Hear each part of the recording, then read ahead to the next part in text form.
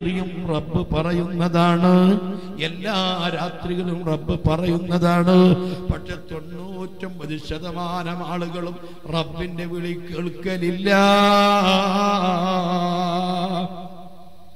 അതേ സമയത്ത് അമ്പിയാക്കൾ ആ സമയത്ത് ഉറങ്ങിയിട്ടില്ല, ഔലിയാക്കൾ ആ സമയത്ത് ഉറങ്ങിയിട്ടില്ല, സൽജനങ്ങൾ ആ സമയത്ത് ഉറങ്ങിയിട്ടില്ല.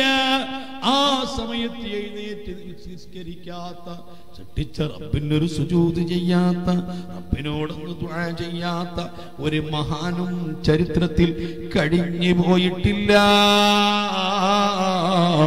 അതുകൊണ്ട് ഞാൻ എൻ്റെ മുസ്ലിമീങ്ങളോട് അല്ലാഹുവിനോട് ദുആ ചെയ്യണം. ദുആ ചെയ്യാൻ നമുക്ക് സാധിക്കണം. ദുആ ചെയ്യുന്നത് കേൾക്കുമ്പോൾ ആമീൻ പറയണം. സൃഷ്ടിച്ച റബ്ബിനോട് ചോദിക്കുകയല്ലേ ഹബീബ് റസൂലുള്ളാഹ്. അതിന് മാത്രം നമുക്ക് തോന്നുകയില്ല, അങ്ങനെ തോന്നൂല. അതാണ് തൗഫീഖിന്റെ കുറവ്.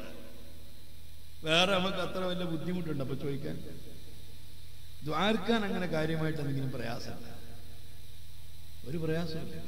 നിസ്കരിക്കണ അത്ര ബുദ്ധിമുട്ടുണ്ട, നോമ്പ് നോക്കുന്ന ബുദ്ധിമുട്ടുണ്ട, ധർമ്മം കൊടുക്കുന്ന പ്രയാസമുണ്ട, ഹജ്ജിന് വേണ്ട ത്യാഗമുണ്ട. എന്തൊരു ത്യാഗ പ്രാർത്ഥിക്കാൻ, ഒരു ത്യാഗമില്ല. പക്ഷേ പ്രാർത്ഥിക്കാൻ തോന്നൂല, പ്രാർത്ഥിക്കാൻ മനുഷ്യന് തോന്നൂല. ഞാനിപ്പോ ഇങ്ങനെ ദ്വാരക്കാൻ നിങ്ങൾ നോക്കണ്ട. ഇപ്പൊ നമ്മൾ നിങ്ങളെല്ലാരും കൂടി ഇങ്ങനെ ആമീൻ പറയാൻ തയ്യാറായി നിൽക്കല്ലേ, അപ്പോഴത് ആയ മനുഷ്യൻ അവന്റെ ആവശ്യം സ്വന്തം റബ്ബിനോട് പറയില്ല, പറയാൻ അവന് തോന്നില്ല. ഒരു പ്രയാസം ഉണ്ടായിട്ടല്ല.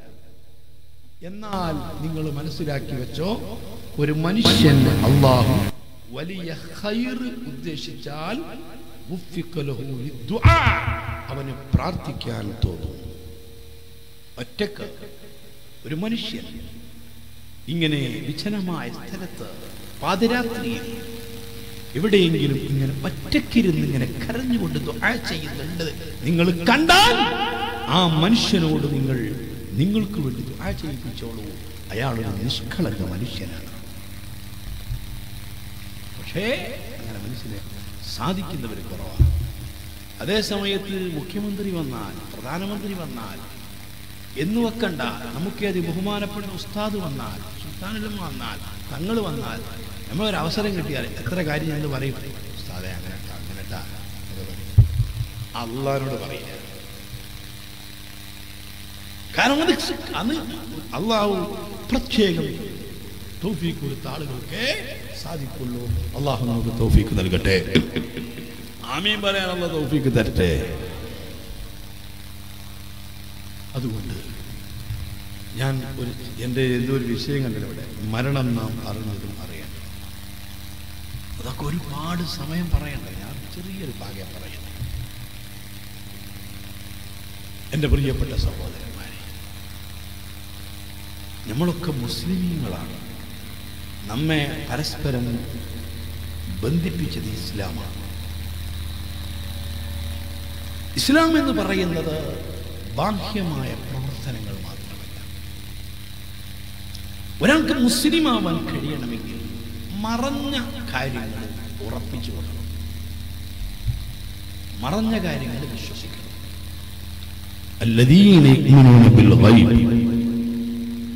മറഞ്ഞത് വിശ്വസിക്കുന്നവർക്ക് മാത്രമേ മുസ്ലിമാവാൻ കഴിയൂ. മറഞ്ഞ കാര്യങ്ങൾ എന്ന് പറഞ്ഞാൽ എന്താണ്? മറഞ്ഞ കാര്യം എന്ന് പറഞ്ഞത് എന്താണ്? ഞാൻ ഒരു ചെറിയ എക്സാമ്പിളെ പറയുന്നു. സാധാരണ ഇപ്പൊ ഞാനിവിടെ ഇവിടേക്ക് എന്താ പറയാ, എരുമയൂര് ഇവിടെയാ ഇപ്പോ ഈരോട്ടുപള്ളി. എൻ്റെത് വീട് മഞ്ചേരിയാണ്. ഏകദേശം ഒരു 100 കിലോമീറ്റർ അകലെയാണ്. ഞാനും എൻ്റെ വീട്ടിലുള്ള കാര്യം ഇവിടുത്തെ സംഭവം മറന്നതാണ്. അവിടെ നിന്ന് നടക്കുന്നത് ഞാൻ അറിയില്ല. നിങ്ങൾക്ക് തന്നെ ഇപ്പോൾ അപ്പുറത്തുമൊക്കെ മറന്നതാണ്. പാലക്കാട് ടൗണിൽ പോയി നടക്കുന്നത് അറിയാം. പക്ഷെ പാലക്കാടുള്ള ആ സ്പോട്ടിലുള്ള ആളുകൾക്കും അത് മറഞ്ഞ കാര്യമല്ല. അതല്ല യഥാർത്ഥത്തിൽ മറഞ്ഞത്. മറഞ്ഞ കാര്യം എന്ന് പറഞ്ഞാൽ പഞ്ചേന്ദ്രിയങ്ങളെ കൊണ്ട് മനസ്സിലാക്കാൻ കഴിയാത്ത, കാണാൻ കഴിയില്ല, കേൾക്കാൻ കഴിയില്ല, തൊട്ടു നോക്കാൻ കഴിയില്ല, മണക്കാൻ കഴിയില്ല, സ്പർശിക്കാൻ കഴിയില്ല. ഈ പഞ്ചേന്ദ്രിയങ്ങളെ കൊണ്ട് മനസ്സിലാക്കാൻ കഴിയാത്ത കാര്യങ്ങൾക്കാണ് മറഞ്ഞ കാര്യം. മറഞ്ഞ കാര്യങ്ങൾ ഉറപ്പിച്ച് വിശ്വസിക്കുന്നവർക്ക് മാത്രം മുസ്ലിമാവാൻ കഴിയുകയുള്ളൂ. നമ്മളൊക്കെ മറഞ്ഞത് വിശ്വസിക്കുന്നവരാണ്. അള്ളാഹുവിനെ കണ്ടിട്ടില്ലല്ലോ, അള്ളാഹുവിന്റെ ശബ്ദം കേട്ടിട്ടില്ലല്ലോ, അള്ളാഹുവിനെ ആരെങ്കിലും സ്പർശിച്ചു നോക്കിയിട്ടുണ്ടോ? അള്ളാഹുവിനെ ആരെങ്കിലും മണത്ത് നോക്കിയിട്ടുണ്ടോ? ഇല്ല. വേണ്ട. മലക്കുകളെ നിങ്ങൾ ആരെങ്കിലും കണ്ടിട്ടുണ്ടോ? മലക്കുകൾ ആരെങ്കിലും തൊട്ടു നോക്കിയിട്ടുണ്ടോ? മലക്കുകളുടെ വാസന ആരെങ്കിലും അനുവദിച്ചിട്ടുണ്ടോ? ഇല്ല. അപ്പൊ മലക്കുകളും മറന്ന കാര്യമാണ്. ഇങ്ങനെ ഒരുപാട് മറഞ്ഞ കാര്യങ്ങൾ വിശ്വസിക്കുന്നവർക്ക് മാത്രമേ മുസ്ലിം ആവാൻ കഴിയൂ. അല്ലാത്തവർക്ക് മുസ്ലിം ആവാൻ കഴിയില്ല.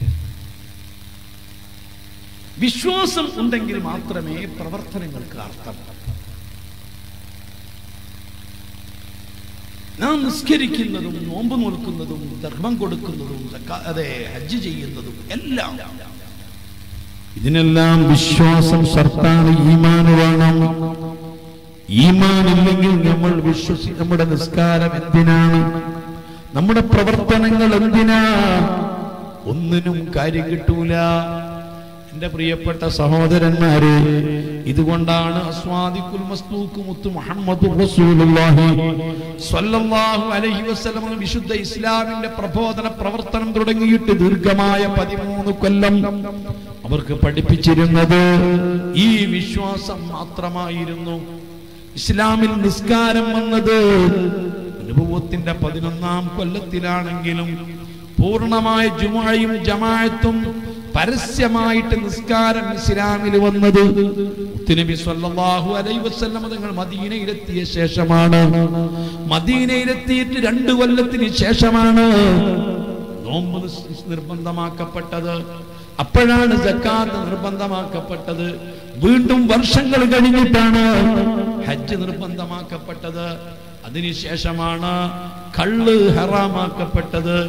അതിനുശേഷമാണ് പലിശ നിഷിദ്ധമാക്കപ്പെട്ടത്. എല്ലാ പ്രവർത്തനങ്ങളും ആരാധനാ കർമ്മങ്ങൾ ഇസ്ലാമിൽ വന്നത് നബി സല്ലല്ലാഹു അലൈഹി വസല്ലം തങ്ങൾ മദീനയിലെത്തിയ ശേഷമാണ്.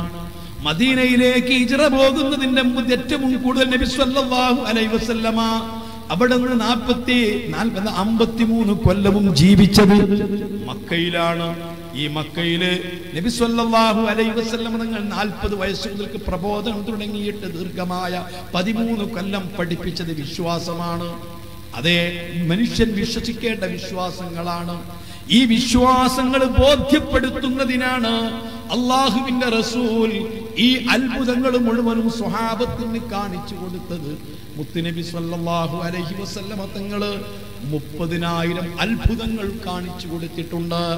വിശുദ്ധ ഖുർആനിലൂടെ വേറെ 60,000 അത്ഭുതങ്ങൾ കാണിച്ചു കൊടുത്തിട്ടുണ്ട്. മൊത്തം 90,000 അത്ഭുതങ്ങള് നബി സല്ലല്ലാഹു അലൈഹി വസല്ലമ തങ്ങൾ സ്വഹാബത്ത് കണ്ടിട്ടുണ്ട്. ആ കാലഘട്ടത്തിൽ ജനങ്ങൾക്ക് കാണാൻ കഴിഞ്ഞിട്ടുണ്ട്. വിശുദ്ധ ഖുർആൻ മാറ്റി നിർത്തിയാൽ തന്നെ ആർക്കും ഉൾക്കൊള്ളാൻ കഴിയുന്ന അത്ഭുതങ്ങളാ തങ്ങൾ കാണിച്ചു കൊടുത്തത്. നിങ്ങൾക്ക് കേട്ടിട്ടില്ലേ? ഈ ചന്ദ്രൻ പിളർത്തിയിട്ട് നബി സല്ലല്ലാഹു അലൈഹി വസല്ലം നിങ്ങൾ കാണിച്ചു കൊടുത്തില്ലേ? ഇമാം ഹാക്കിം റളിയല്ലാഹു അൻഹു തന്റെ മുസ്തദറക്കിൽ റിപ്പോർട്ട് ചെയ്ത ഹദീസിൽ കാണാം, മുത്തുനബി സല്ലല്ലാഹു അലൈഹി വസല്ലം തങ്ങൾ വിരലിൽ എണ്ണാവുന്ന ആളുകളുമായിട്ട് ദീനീ പ്രബോധനം നടത്തി. ആരും കാണാത്ത അതേ ദാറുൽ അർഖമിൽ തങ്ങൾ താമസിക്കുകയാണ്. എന്തുകൊണ്ട്? നബി സല്ലല്ലാഹു അലൈഹി വസല്ലമ തങ്ങളെ കൊണ്ട് വിശ്വസിച്ചു എന്നറിഞ്ഞവരെ അവര് നിഷ്കരുണം പീഡിപ്പിച്ചിരുന്നു. പലരെയും അവർ കൊന്നിരുന്നു. മഹാനായ യാസിർ റളിയല്ലാഹു അൻഹു തങ്ങളെ അവർ കൊലപ്പെടുത്തിയതാണ്. സുമയ്യ ബീവി അവർ കൊലപ്പെടുത്തിയതാണ്. യാസിർ റളിയല്ലാഹു അൻഹു തങ്ങളുടെ മകൻ അമ്മാർ റളിയല്ലാഹു അൻഹു തങ്ങളെ വല്ലാതെ പീഡിപ്പിച്ചതാണ്. കാരണം നബി സല്ലല്ലാഹു അലൈഹി വസല്ലം തങ്ങളെ കൊണ്ട് വിശ്വസിച്ചു എന്നറിഞ്ഞാൽ തന്നെ അവർ ഭയങ്കരമായ പീഡനമാണ്. അതേ അവർ നിസ്കരിച്ചത് കൊണ്ടല്ല, അന്ന് അവർക്ക് നിസ്കാരമില്ല, പള്ളിയിൽ പോകലില്ല, ഖുർആൻ ഓതലില്ല, മറ്റു കാര്യങ്ങളൊന്നുമില്ല. പകൽ വെളിച്ചം പോലെ ബോധ്യപ്പെട്ട യാഥാർത്ഥ്യങ്ങൾ വിശ്വസിച്ചു എന്ന ഒറ്റ കാരണത്താൽ നിഷ്കരുണം അവർ പീഡിപ്പിച്ചിരുന്നു. ആ പീഡനത്തിന്റെ കഥകളൊന്നും ഞാൻ പറയുന്നില്ല. അതുകൊണ്ട് തന്നെ വളരെ രഹസ്യമായി നബി സല്ലല്ലാഹു അലൈഹി വസല്ലം തങ്ങൾ ഖുർആൻ ഓതിക്കൊടുത്തിട്ട് രഹസ്യമായിട്ട് പ്രബോധനം നടത്തിക്കൊണ്ടിരിക്കുകയാ. എവിടെയാണ് മുത്തുനബി ഉള്ളത്, തന്റെ അനുയായികൾ എവിടെയാണ് ഒരുമിച്ച് കൂടിയിട്ടുള്ളത് എന്നൊന്നും പരസ്യമായിട്ട് അറിയാത്തൊരു സമയം. ആ സമയത്ത് നബി സല്ലല്ലാഹു അലൈഹി വസല്ലം തങ്ങളിൽ വിരൽ എണ്ണാവുന്ന ആളുകൾ മാത്രമാ തങ്ങളോടൊപ്പമുള്ളത്. ദീർഘമായ 6 കൊല്ലത്തെ പ്രബോധനം കൊണ്ട് മുത്തുനബിക്ക് 40 ആളുകൾ തികഞ്ഞിട്ടുണ്ടായിരുന്നില്ല. 40ാമത് ഇസ്ലാമിന് മെമ്പർഷിപ്പ് എടുത്ത് വന്നത് സയ്യിദുനാ ഉമർ ഇബ്നുൽ ഖത്താബ് റളിയല്ലാഹു അൻഹു തങ്ങളാണ്. അതൊക്കെ വലിയ സംഭവങ്ങളാണ്. ഞാൻ ആ ചരിത്രത്തിലേക്ക് കടക്കുന്നില്ല. ഇരിക്കട്ടെ, മഹാനായ അദി ഇബ്നു ഹാത്തിം റളിയല്ലാഹു അൻഹു തങ്ങൾ പറയുന്നു, ഇമാം ഹാക്കിം തങ്ങൾ റിപ്പോർട്ട് ചെയ്യുന്നു, അദി ഇബ്നു ഹാത്തിം റളിയല്ലാഹു അൻഹു തങ്ങളെ ഖബറുള്ളത് നമ്മുടെ കേരളത്തിലെ കണ്ണൂർ ജില്ലയിലെ കവായി എന്ന് പറയുന്ന സ്ഥലത്താണ്. നബി സല്ലല്ലാഹു അലൈഹി വസല്ലം സ്വഹാബത്ത് ലോകത്തിന്റെ നാനാഭാഗത്തേക്ക് ഇങ്ങനെ വന്നതാ. അദി റളിയല്ലാഹു അൻഹു തങ്ങൾ കേരളത്തിൽ വന്നിട്ടുള്ള സ്വഹാബിയാണ്. ഈ സ്വഹാബിയത്തിന്റെ ഹദീസ് റിപ്പോർട്ട് ചെയ്യുന്നത് കാണാം. അദി റളിയല്ലാഹു അൻഹു തങ്ങൾ പറയുന്നു, നബി സല്ലല്ലാഹു അലൈഹി വസല്ലമ തങ്ങളും ഞങ്ങളും ഇങ്ങനെ ഇരിക്കുമ്പോ പെട്ടെന്ന് ഒരാഗതൻ ഞങ്ങളെ സദസ്സിലേക്ക് കയറി വരികയാണ്. അന്വേഷിച്ചറിഞ്ഞുകൊണ്ട് അദ്ദേഹം ചോദിച്ചറിഞ്ഞ് നബിയെ തേടി പിടിച്ചെത്തിയതാണ്. ആഗതൻ വന്നപ്പോൾ നബി സല്ലല്ലാഹു അലൈഹി വസല്ലമ ആദരവോടുകൂടി അദ്ദേഹത്തെ അടുത്തേക്ക് ഇരുത്തുന്നു.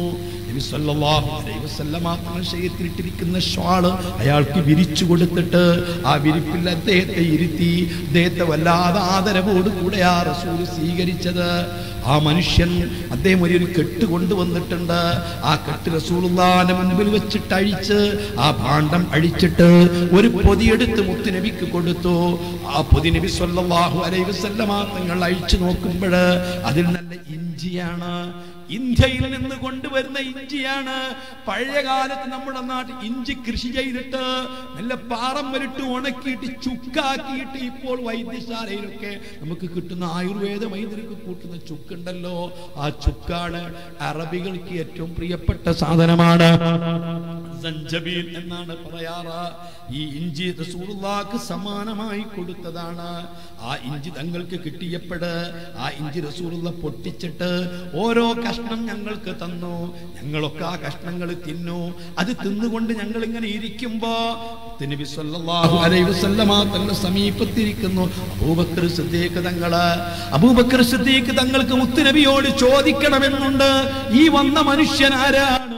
ഈ വന്ന മനുഷ്യനോട് തങ്ങൾക്ക് എന്തൊരു ആദരവാണ്, എന്തൊരു ബഹുമാനമാണ്. ഇത് ആരായിരിക്കുമെന്നറിയാൻ ഞങ്ങൾക്കൊക്കെ താല്പര്യമുണ്ട്. സിദ്ദീഖ് റളിയല്ലാഹു അൻഹു തങ്ങൾക്ക് മുത്തുനബിയോട് ചോദിക്കണമെന്നുണ്ട്. പക്ഷേ നബി സല്ലല്ലാഹു അലൈഹി വസല്ലമ തങ്ങളോടുള്ള ബഹുമാനം കൊണ്ട്, ആദരവ് കൊണ്ട് സിദ്ദീഖ് തങ്ങളൊന്നും ചോദിക്കുന്നില്ല. അല്പസമയം കഴിഞ്ഞപ്പോൾ റസൂലുള്ളാഹി തങ്ങൾ പറഞ്ഞു, അബൂബക്കറേ, ഈ വന്നതാരാ നിങ്ങൾക്കറിയുമോ? ഈ മനുഷ്യനാരാ നിങ്ങൾക്കറിയുമോ? ഹബീബ് റസൂലുള്ളാഹി സ്വല്ലല്ലാഹു അലൈഹി വസല്ലമ തങ്ങൾ പറയുന്ന, അബൂബക്കർ, ഞാൻ അല്ലാഹുവിന്റെ പ്രവാചകരാണെന്ന് പറഞ്ഞപ്പോൾ നിങ്ങൾക്ക് ഞാൻ സത്യം, നിങ്ങളോട് പറയുന്നതൊക്കെ പകൽ വെളിച്ചം പോലെ ബോധ്യപ്പെട്ട യാഥാർത്ഥ്യങ്ങളാ.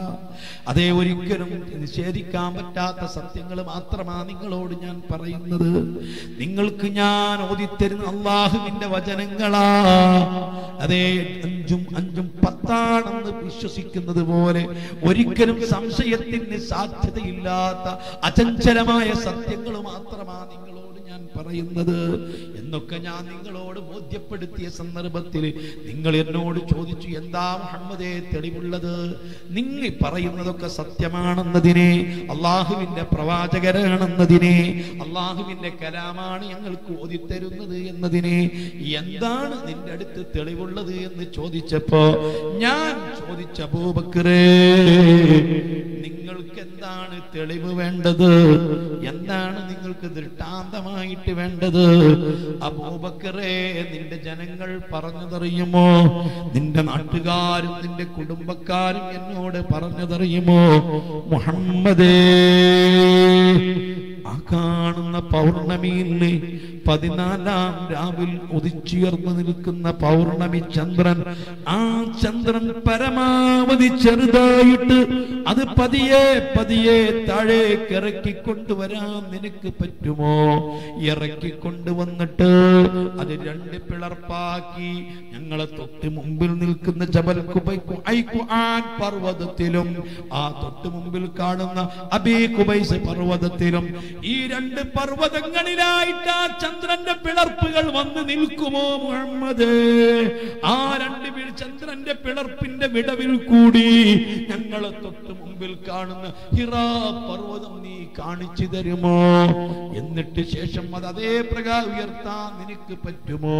മുത്തുനബി സ്വല്ലല്ലാഹു അലൈഹി വസല്ലമ തങ്ങൾ പറഞ്ഞു, ഓ ജനങ്ങളെ, ആ കാണുന്ന ചന്ദ്രൻ ഞാൻ പതിയെ പതിയെ താഴേക്ക് ഇറക്കി കൊണ്ടുവന്നിട്ട് അത് 2 പിളർപ്പാക്കിയിട്ട് ഒന്ന് ഖുആൻ പർവ്വതത്തിലും മറ്റേ കഷണം അബീ ഖുബൈസ് പർവ്വതത്തിലും ഈ 2 പർവ്വതങ്ങളിലായിട്ട് ആ ചന്ദ്രൻ ഞാൻ പിളർത്തിയിട്ട് കാണിച്ചു തന്നാൽ, ഈ ചന്ദ്രന്റെ പിളർപ്പിന്റെ വിടവിൽ കൂടി തൊട്ട് മുമ്പിൽ കാണുന്ന ഹിറാ പർവ്വതം നിങ്ങൾക്ക് കാണിച്ചു തന്നാൽ ഞാൻ അല്ലാഹുവിന്റെ പ്രവാചകരാണെന്ന് നിങ്ങൾ അംഗീകരിക്കുമോ?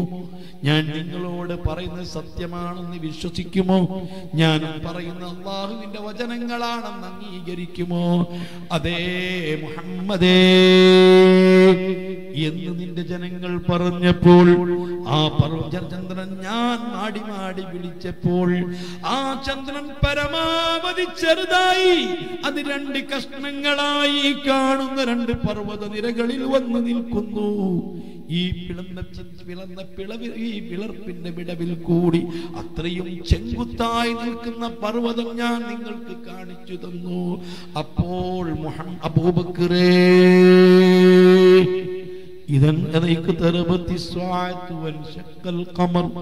ഈ ചന്ദ്രൻ പിളർത്തിയത് ഞാൻ കാണിച്ചു തന്നപ്പോൾ അന്ന് ലോകത്ത് അത് വീണ്ടും പതിയെ കൂടിയിട്ട് മേൽപോട്ട് ഉയർന്നുയർന്ന് തിരിച്ചു പോയപ്പോൾ അന്ന് ആരെല്ലാം ചന്ദ്രൻ നിരീക്ഷിച്ചിരുന്നുവോ എല്ലാവർക്കും അത് കാണാൻ കഴിഞ്ഞതാ. ഈ ജസീറത്തുൽ അറബിൽ മാത്രമല്ല, നിങ്ങൾക്ക് മാത്രമല്ല, അന്ന് ലോകത്തിന്റെ ഏതെല്ലാം മുക്കുമൂലകളിൽ നിന്ന് ഈ ചന്ദ്രൻ നിരീക്ഷിച്ചിരുന്നുവോ അവർക്ക് മുഴുവനും കാണാൻ കഴിഞ്ഞിട്ടുണ്ട്. ഈ ഇരിക്കുന്ന മനുഷ്യൻ അങ്ങ് ഇന്ത്യ രാജ്യത്തിന്റെ അങ്ങേയറ്റം കേരളത്തിൽ നിന്ന് അന്നത്തെ കൊടുങ്ങല്ലൂര്, കേരളത്തിന്റെ തലസ്ഥാനം അന്ന് കൊടുങ്ങല്ലൂരാണ്. കൊടുങ്ങല്ലൂര് തന്റെ കൊട്ടാരത്തിന്റെ മട്ടുപ്പാവിൽ കൂടി ഉലാത്തിക്കൊണ്ടിരിക്കുമ്പോഴേ ഈ രംഗം കണ്ടതാ. അതിന്റെ നിജസ്ഥിതി അറിയാൻ, അതിനെ കുറിച്ച് ചോദിച്ചറിയാൻ, അതിന്റെ യാഥാർത്ഥ്യം അറിയാൻ വേണ്ടിയിട്ട് ചോദിച്ചറിഞ്ഞ് വന്ന മനുഷ്യനാ. ഇതങ്ങ് പറഞ്ഞപ്പോ സാക്ഷാൽ പെരുമാൾ ചക്രവർത്തി ഹബീബായ മുത്തുനബിന്റെ കാലിൽ ചുംബിച്ചു. കാലിൽ ചുംബിച്ചുകൊണ്ട് പറഞ്ഞു, ഇല്ല, ഇതൊരു സാധാരണ മനുഷ്യനല്ല. എന്റെ യാത്രയുടെ രഹസ്യം എന്റെ കൂട്ടുകാരോട് പറഞ്ഞിട്ടില്ല, എന്റെ സഹയാത്രികരോട് പറഞ്ഞിട്ടില്ല, എന്റെ പ്രിയപ്പെട്ട ഭാര്യയോട് പറഞ്ഞിട്ടില്ല, ഒരാളോടും പങ്കുവച്ചിട്ടില്ല. എന്റെ ഹൃദയത്തിന്റെ ഉള്ളിലുള്ള ആശയം ഇത്രയും വ്യക്തമായിട്ട് കണ്ട് പറഞ്ഞ ഈ മനുഷ്യൻ ഒരു സാധാരണ മനുഷ്യനല്ല. ഹബീബിന്റെ കൈവെള്ളയിൽ കൈവച്ചുകൊണ്ട്, ഹബീബിന്റെ കൈവെള്ളയിൽ കൈവച്ച് ഷഹാദത്ത് കലിമ ചൊല്ലി ഇസ്ലാമായ സ്വഹാബിയാണ് മഹാനായ പെരുമാൾ ചക്രവർത്തി. മാസങ്ങളോളം തങ്ങൾ തങ്ങളടുത്ത് താമസിച്ച് ഇസ്ലാമിനെ പറ്റി പഠിച്ച് വീണ്ടും തിരിച്ചു പോരുന്ന വഴിയില് സലാലയിൽ വെച്ചുകൊണ്ട് വഫാത്തായ മഹാനാ ആ പെരുമാൾ ചക്രവർത്തിന്റെ കത്തുമായിട്ടാണ് പിന്നീട് സ്വഹാബത്തും താബീങ്ങളും കേരളത്തിൽ വന്നത്. അതുകൊണ്ടാ കേരളത്തിലെ ജനങ്ങൾ അവരെ സ്വീകരിച്ചത്, അവർക്ക് വേണ്ട സൗകര്യങ്ങൾ ചെയ്തു കൊടുത്തത്. ഞാൻ പറയുന്നത് എന്താ, എന്തിനെ തങ്ങൾ ചന്ദ്രൻ പിളർത്തി കാണിച്ചു കൊടുത്തത്, എന്തിനെ ഈന്തപ്പനകള നടത്തി കാണിച്ചു കൊടുത്തത്, എന്തിനെ ചരക്കല്ലുകളെ കൊണ്ട് തസ്ബീഹ് ചൊല്ലിപ്പിച്ച് കേൾപ്പിച്ചു കൊടുത്തത്, മാൻപേടയെ കൊണ്ട് പ്രഭാഷണം നടത്തിയിട്ട് കേൾപ്പിച്ചു കൊടുത്തത്. സുബ്ഹാനല്ലാഹ്, ഈ അത്ഭുതങ്ങളെല്ലാം തങ്ങൾ കാണിച്ചു കൊടുത്തത് മറഞ്ഞ കാര്യങ്ങൾ വിശ്വസിക്കാനാ, അത് ബോധ്യപ്പെടുത്താനാ.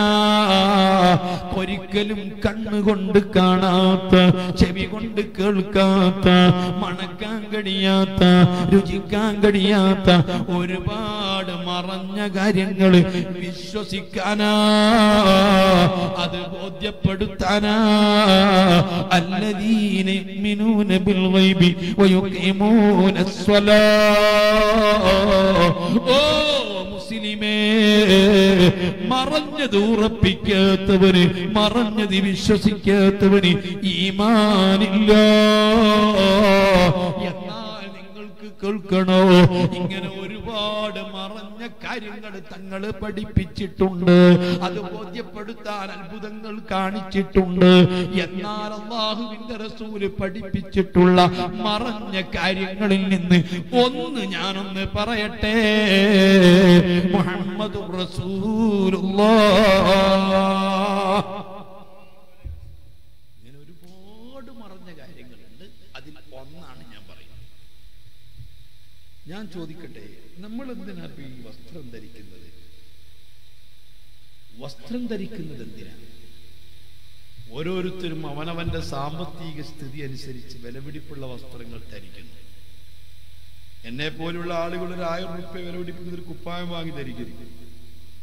ചില ആളുകൾ 4000, 5000 രൂപയൊക്കെ വിലപിടിപ്പുള്ള മുണ്ട്, 4000 വിലപിടിപ്പുള്ള ഷർട്ട്, ചിലപ്പോ 10,000, 25,000 വിലപിടിപ്പുള്ള കോട്ട്, ഒരു 10,000, 50,000 വിലപിടിപ്പുള്ള ഒരു വാച്ച്. സ്ത്രീകളെ സംബന്ധിച്ചോളം 75,000, 80,000 ഒക്കെ വിലപിടിപ്പുള്ള ബനാറസിന്റെ പട്ടു സാരി, അതുപോലെ ലക്ഷങ്ങൾ വിലപിടിപ്പുള്ള സ്വർണ്ണാഭരണങ്ങൾ. ഇതൊക്കെ എന്തിനാണ്? അത് അവനവന്റെ ശരീരത്തിന്റെ സംരക്ഷണത്തിനും സൗന്ദര്യത്തിനുമാണ്. അല്ലേ? നിങ്ങളൊന്നും ഉണ്ടല്ലോ. അവനവന്റെ ശരീരത്തിന്റെ സൗന്ദര്യവും ശരീരത്തിന്റെ സംരക്ഷണത്തിനു വേണ്ടിയല്ലേ വസ്ത്രം, അതിനു വേണ്ടിയല്ലേ ആഭരണം, അതിനു വേണ്ടിയല്ലേ ഇത്രയും വിലപിടിപ്പുള്ള സാധനം. ഓരോരുത്തരും അവനവന്റെ സൗകര്യം പോലെ ധരിച്ചോളൂ, കുഴപ്പമൊന്നുമില്ല. പുരുഷന്മാര് പട്ട് ധരിക്കരുത്, പൊന്ന് ധരിക്കരുത് എന്ന് മാത്രം. ആവശ്യത്തിനേക്കാൾ കൂടുതൽ നഗ്നത മറയ്ക്കാനൊരു വസ്ത്രം, വിശപ്പടക്കാനുള്ള ഭക്ഷണം, കേറിക്കിടക്കാനൊരു വീട്, ഇതിൽ അല്ലാഹു തആല വിചാരണ ചെയ്യൂല. അതിനപ്പുറത്താണെങ്കിൽ പടച്ച റബ്ബിനോട് കണക്ക് പറയേണ്ടി വരും. വിശപ്പടക്കാനുള്ള ഭക്ഷണം കഴിച്ചാലൊന്നും ചോദ്യമില്ല. അതുപോലെ നഗ്നത മറയ്ക്കാൻ ആവശ്യമായ വസ്ത്രത്തിന് വിചാരണയില്ല. വീടാണെങ്കിൽ അതിന് വിചാരണയില്ല. അതിനേക്കാൾ കൂടുതൽ ആഡംബരങ്ങളും സൗകര്യങ്ങളും കൂടുമ്പോൾ കിട്ടിയത് എവിടെ നിന്ന് മറുപടിയും കൃത്യമായ വിചാരണയും നേരിടേണ്ടി വരും. അല്ലാഹു നമ്മുടെ വിചാരണയൊക്കെ എളുപ്പമാക്കി തരട്ടെ. വിചാരണ എളുപ്പമാക്കുക എന്ന് പറഞ്ഞാൽ ഇത് എളുപ്പമുള്ള പരിപാടിയല്ല. ഞാൻ അങ്ങോട്ട് കടക്കുന്നില്ല. അതേ സമയത്ത് അങ്ങനൊക്കെ ധരിച്ചോളൂ. പക്ഷെ ഞാൻ ചോദിക്കുന്നത്, ഈ വസ്ത്രത്തിനാണോ നമുക്ക് ഏറ്റവും കൂടുതൽ സ്ഥാനം, അതോ വസ്ത്രം ധരിച്ച ശരീരത്തിനോ? വസ്ത്രത്തിനാണോ കൂടുതൽ സ്ഥാനം, അതോ ശരീരത്തിനോ? അത് ശരീരത്തിനാണ്, ഉറപ്പല്ലേ? കാരണം ശരീരത്തിന്റെ സംരക്ഷണത്തിനും ശരീരത്തിന്റെ സൗന്ദര്യത്തിനുമാണ് വസ്ത്രം. ഈ ശരീരത്തിന് എന്തെങ്കിലും ഒരു ചെറിയ തകരാറ് വന്നാൽ ശരീരത്തിന് എന്തെങ്കിലും ഒരു കംപ്ലൈന്റ് വന്നാൽ ഏത് സാധനവും കൊടുത്തുകൊണ്ട് ചികിത്സിക്കുവാനോ അത് പരിഹരിക്കാനും തയ്യാറാ. ഞാൻ ചോദിക്കുന്നു സഹോദരാ, മഹാനായ റബ്ബുൽ ഇസ്സത്ത് എത്രയാണ് എനിക്കും നിങ്ങൾക്കുമൊക്കെ തന്നത്? നമ്മിൽ പല ആളുകളും ചിന്തിക്കാറുണ്ട്, റബ്ബ് എന്നെ തീരെ പരിഗണിച്ചില്ല, എനിക്ക് സ്വത്ത് തന്നില്ല. അല്ലാഹു സുബ്ഹാനഹു വ തആല നമുക്ക് ഓരോരുത്തർക്കും തന്ന വിലപിടിപ്പുള്ള വസ്തുക്കളെ കുറിച്ച് നിങ്ങൾ ചിന്തിച്ചിട്ടുണ്ടോ? മോനെ, എനിക്കും നിനക്കും തോന്നാറുണ്ട്, റബ്ബ് എനിക്ക് തീരെ ഒന്നും തന്നില്ല.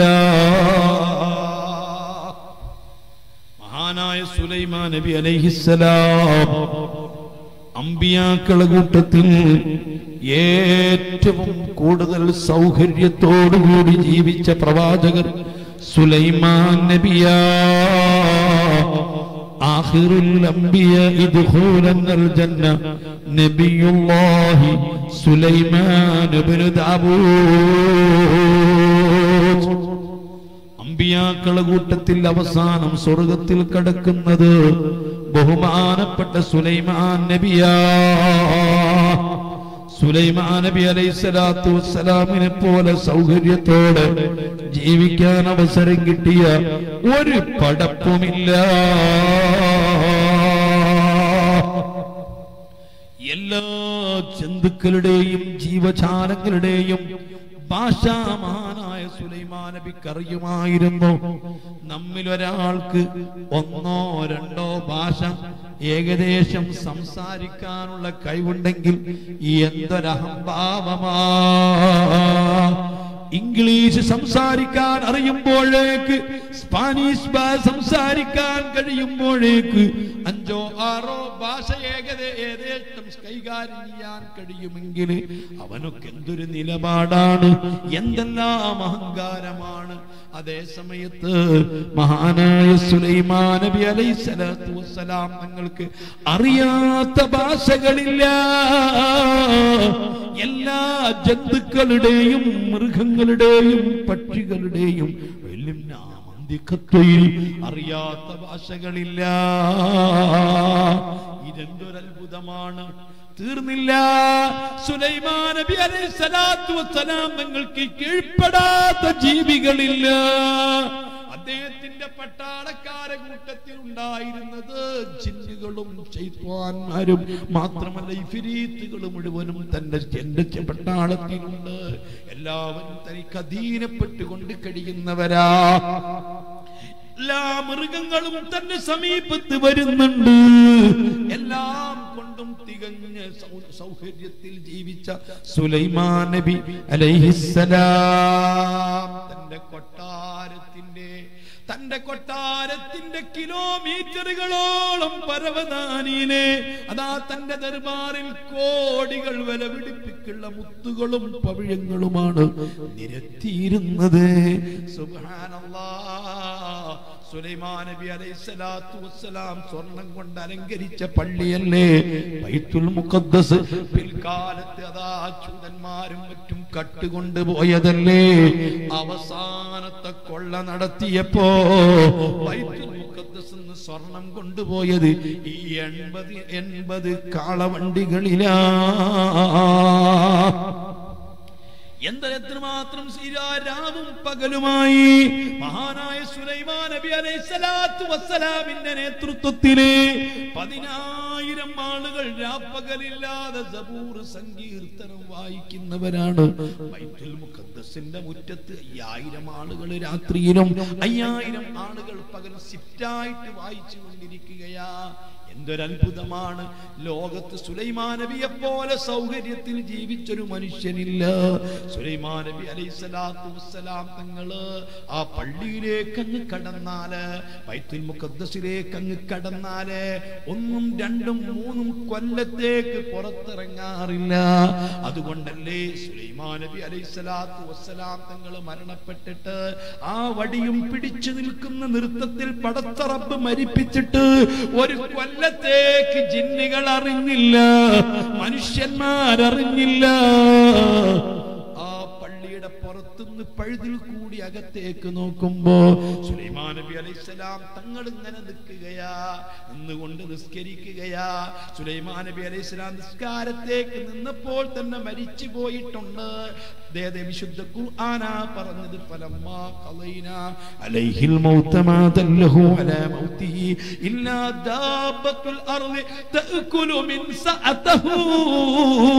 നബി അലൈഹിസ്സലാത്തു വസ്സലാം തുദാ ഊതിപ്പിടിച്ചിരുന്ന തന്റെ വടിയതാ ചെതലുതുന്നതാ. വടിങ്ങനെ ചെതല് തിന്നിട്ട് സുബ്ഹാനല്ലാഹ്, ചെതല് ഓരോ ദിവസവും തിന്നുന്നതിന്റെ അളവ് കൂട്ടിയിട്ടല്ലേ സുലൈമാൻ നബി അലൈഹിസ്സലാം മരിച്ചിട്ട് കൊല്ലം 1 കഴിഞ്ഞു എന്ന് കണക്കാക്കിയത്. ആ രൂപത്തിൽ സുലൈമാൻ നബി അലൈഹിസ്സലാത്തു വസ്സലാം തങ്ങള് ലോകത്ത് ജീവിച്ചവരാ. സുലൈമാൻ നബി അലൈഹിസ്സലാത്തു വസ്സലാമിന്റെ വാഹനമോ ഇന്ധനം നിറക്കേണ്ട വാഹനമല്ല, ഹെലികോപ്റ്റർ അല്ല, ഫ്ലൈറ്റ് അല്ല, റോക്കറ്റ് അല്ല. അതേ സമയത്ത് സുലൈമാൻ നബി അലൈഹിസ്സലാത്തു വസ്സലാം വലിയ പരവതാനി വിരിക്കുന്നു. ആ വാഹനം കാറ്റ് വന്നെടുത്തു കൊണ്ടുപോകുന്നു, ഉദ്ദേശിക്കുന്ന സ്ഥലത്ത് കൊണ്ടുപോയിട്ട് സ്റ്റോപ്പ് ചെയ്യുന്നു. ഇന്ധനം വേണ്ട, ഡ്രൈവർ വേണ്ട, പാത വേണ്ട, പ്രത്യേകം സിഗ്നലുകൾ വേണ്ട. ആകാശത്ത് എതിലെയും ബഹുമാനപ്പെട്ട സുലൈമാൻ നബി യാത്ര ചെയ്യുകയാ. ലോകം മടക്കി ഭരിച്ച ഭരണാധികാരികളിൽ മഹാനാണ് സുലൈമാൻ നബി അലൈഹിസ്സലാം. ഈ സുലൈമാൻ നബി അലൈഹിസ്സലാത്തു വസ്സലാമിന്റെ അരികിലേക്ക് ഒരു പാവപ്പെട്ട മനുഷ്യൻ വന്നുകൊണ്ട് പറയുന്നു, സുലൈമാൻ നബിയേ, അല്ലാഹു നിങ്ങൾക്ക് എത്ര അനുഗ്രഹങ്ങളാ തന്നത്, എന്തൊക്കെയാ റബ്ബ് നിങ്ങൾക്ക് തന്നത്. ഈ പാവപ്പെട്ട അടിയന് റബ്ബൊന്നും തന്നില്ല. അതുകൊണ്ട് നിങ്ങൾക്ക് അല്ലാഹു തന്ന സമ്പത്തിൽ നിന്ന് അല്പം നിങ്ങൾ എനിക്ക് നൽകുമോ? സുലൈമാൻ നബി അലൈഹിസ്സലാത്തു വസ്സലാം തങ്ങൾ തന്റെ ഖജനാവിന്റെ ആളുകളെ വിളിച്ചിട്ട് പറയുന്നു, തന്റെ മുമ്പിൽ ആവശ്യവുമായിട്ട് വന്ന ഈ മനുഷ്യന് 50,000 സ്വർണ്ണ ദീനാർ നിങ്ങൾ എടുത്തു കൊടുക്കൂ. 50,000 സ്വർണ്ണ ദീനാറ്. 1 ദീനാറ് എന്ന് പറഞ്ഞാൽ എത്രയാണെന്നറിയോ? 4.25 ഗ്രാമാണ്. എങ്കിൽ 50,000 സ്വർണ്ണ ദീനാറ് ആ മനുഷ്യന്റെ ജീവിതാവസാനം വരെ കഴിഞ്ഞാലും ബാക്കിയാകാൻ മാത്രമുള്ള സ്വർണങ്ങളാണ്. ഈ സ്വർണത്തിന്റെ കിഴി തന്റെ മുമ്പിൽ കൊണ്ടുവച്ചിട്ട് പറയുന്നു, മോനെ, ഈ സ്വർണം നിനക്ക് തന്നേക്കാൻ പറ്റിയ ഒരു കാര്യമുണ്ട്. ഈ സ്വർണം ഞാൻ നിനക്കങ്ങ് തരുമ്പോ ഞാൻ അല്ലാഹുവിന്റെ പ്രവാചകരാ, നിനക്ക് ഉള്ള ഈ കേൾവി ശക്തി ഞാനിങ്ങി പിൻവലിക്കുന്നതാ. ഈ കേൾവി നിനക്ക് വേണ്ട, ആ മനുഷ്യന് വേണ്ട. കേൾവി ശക്തി എന്നിൽ നിന്ന് പിൻവലിച്ചിട്ട് എനിക്ക് നിങ്ങളെ സ്വർണം വേണ്ട.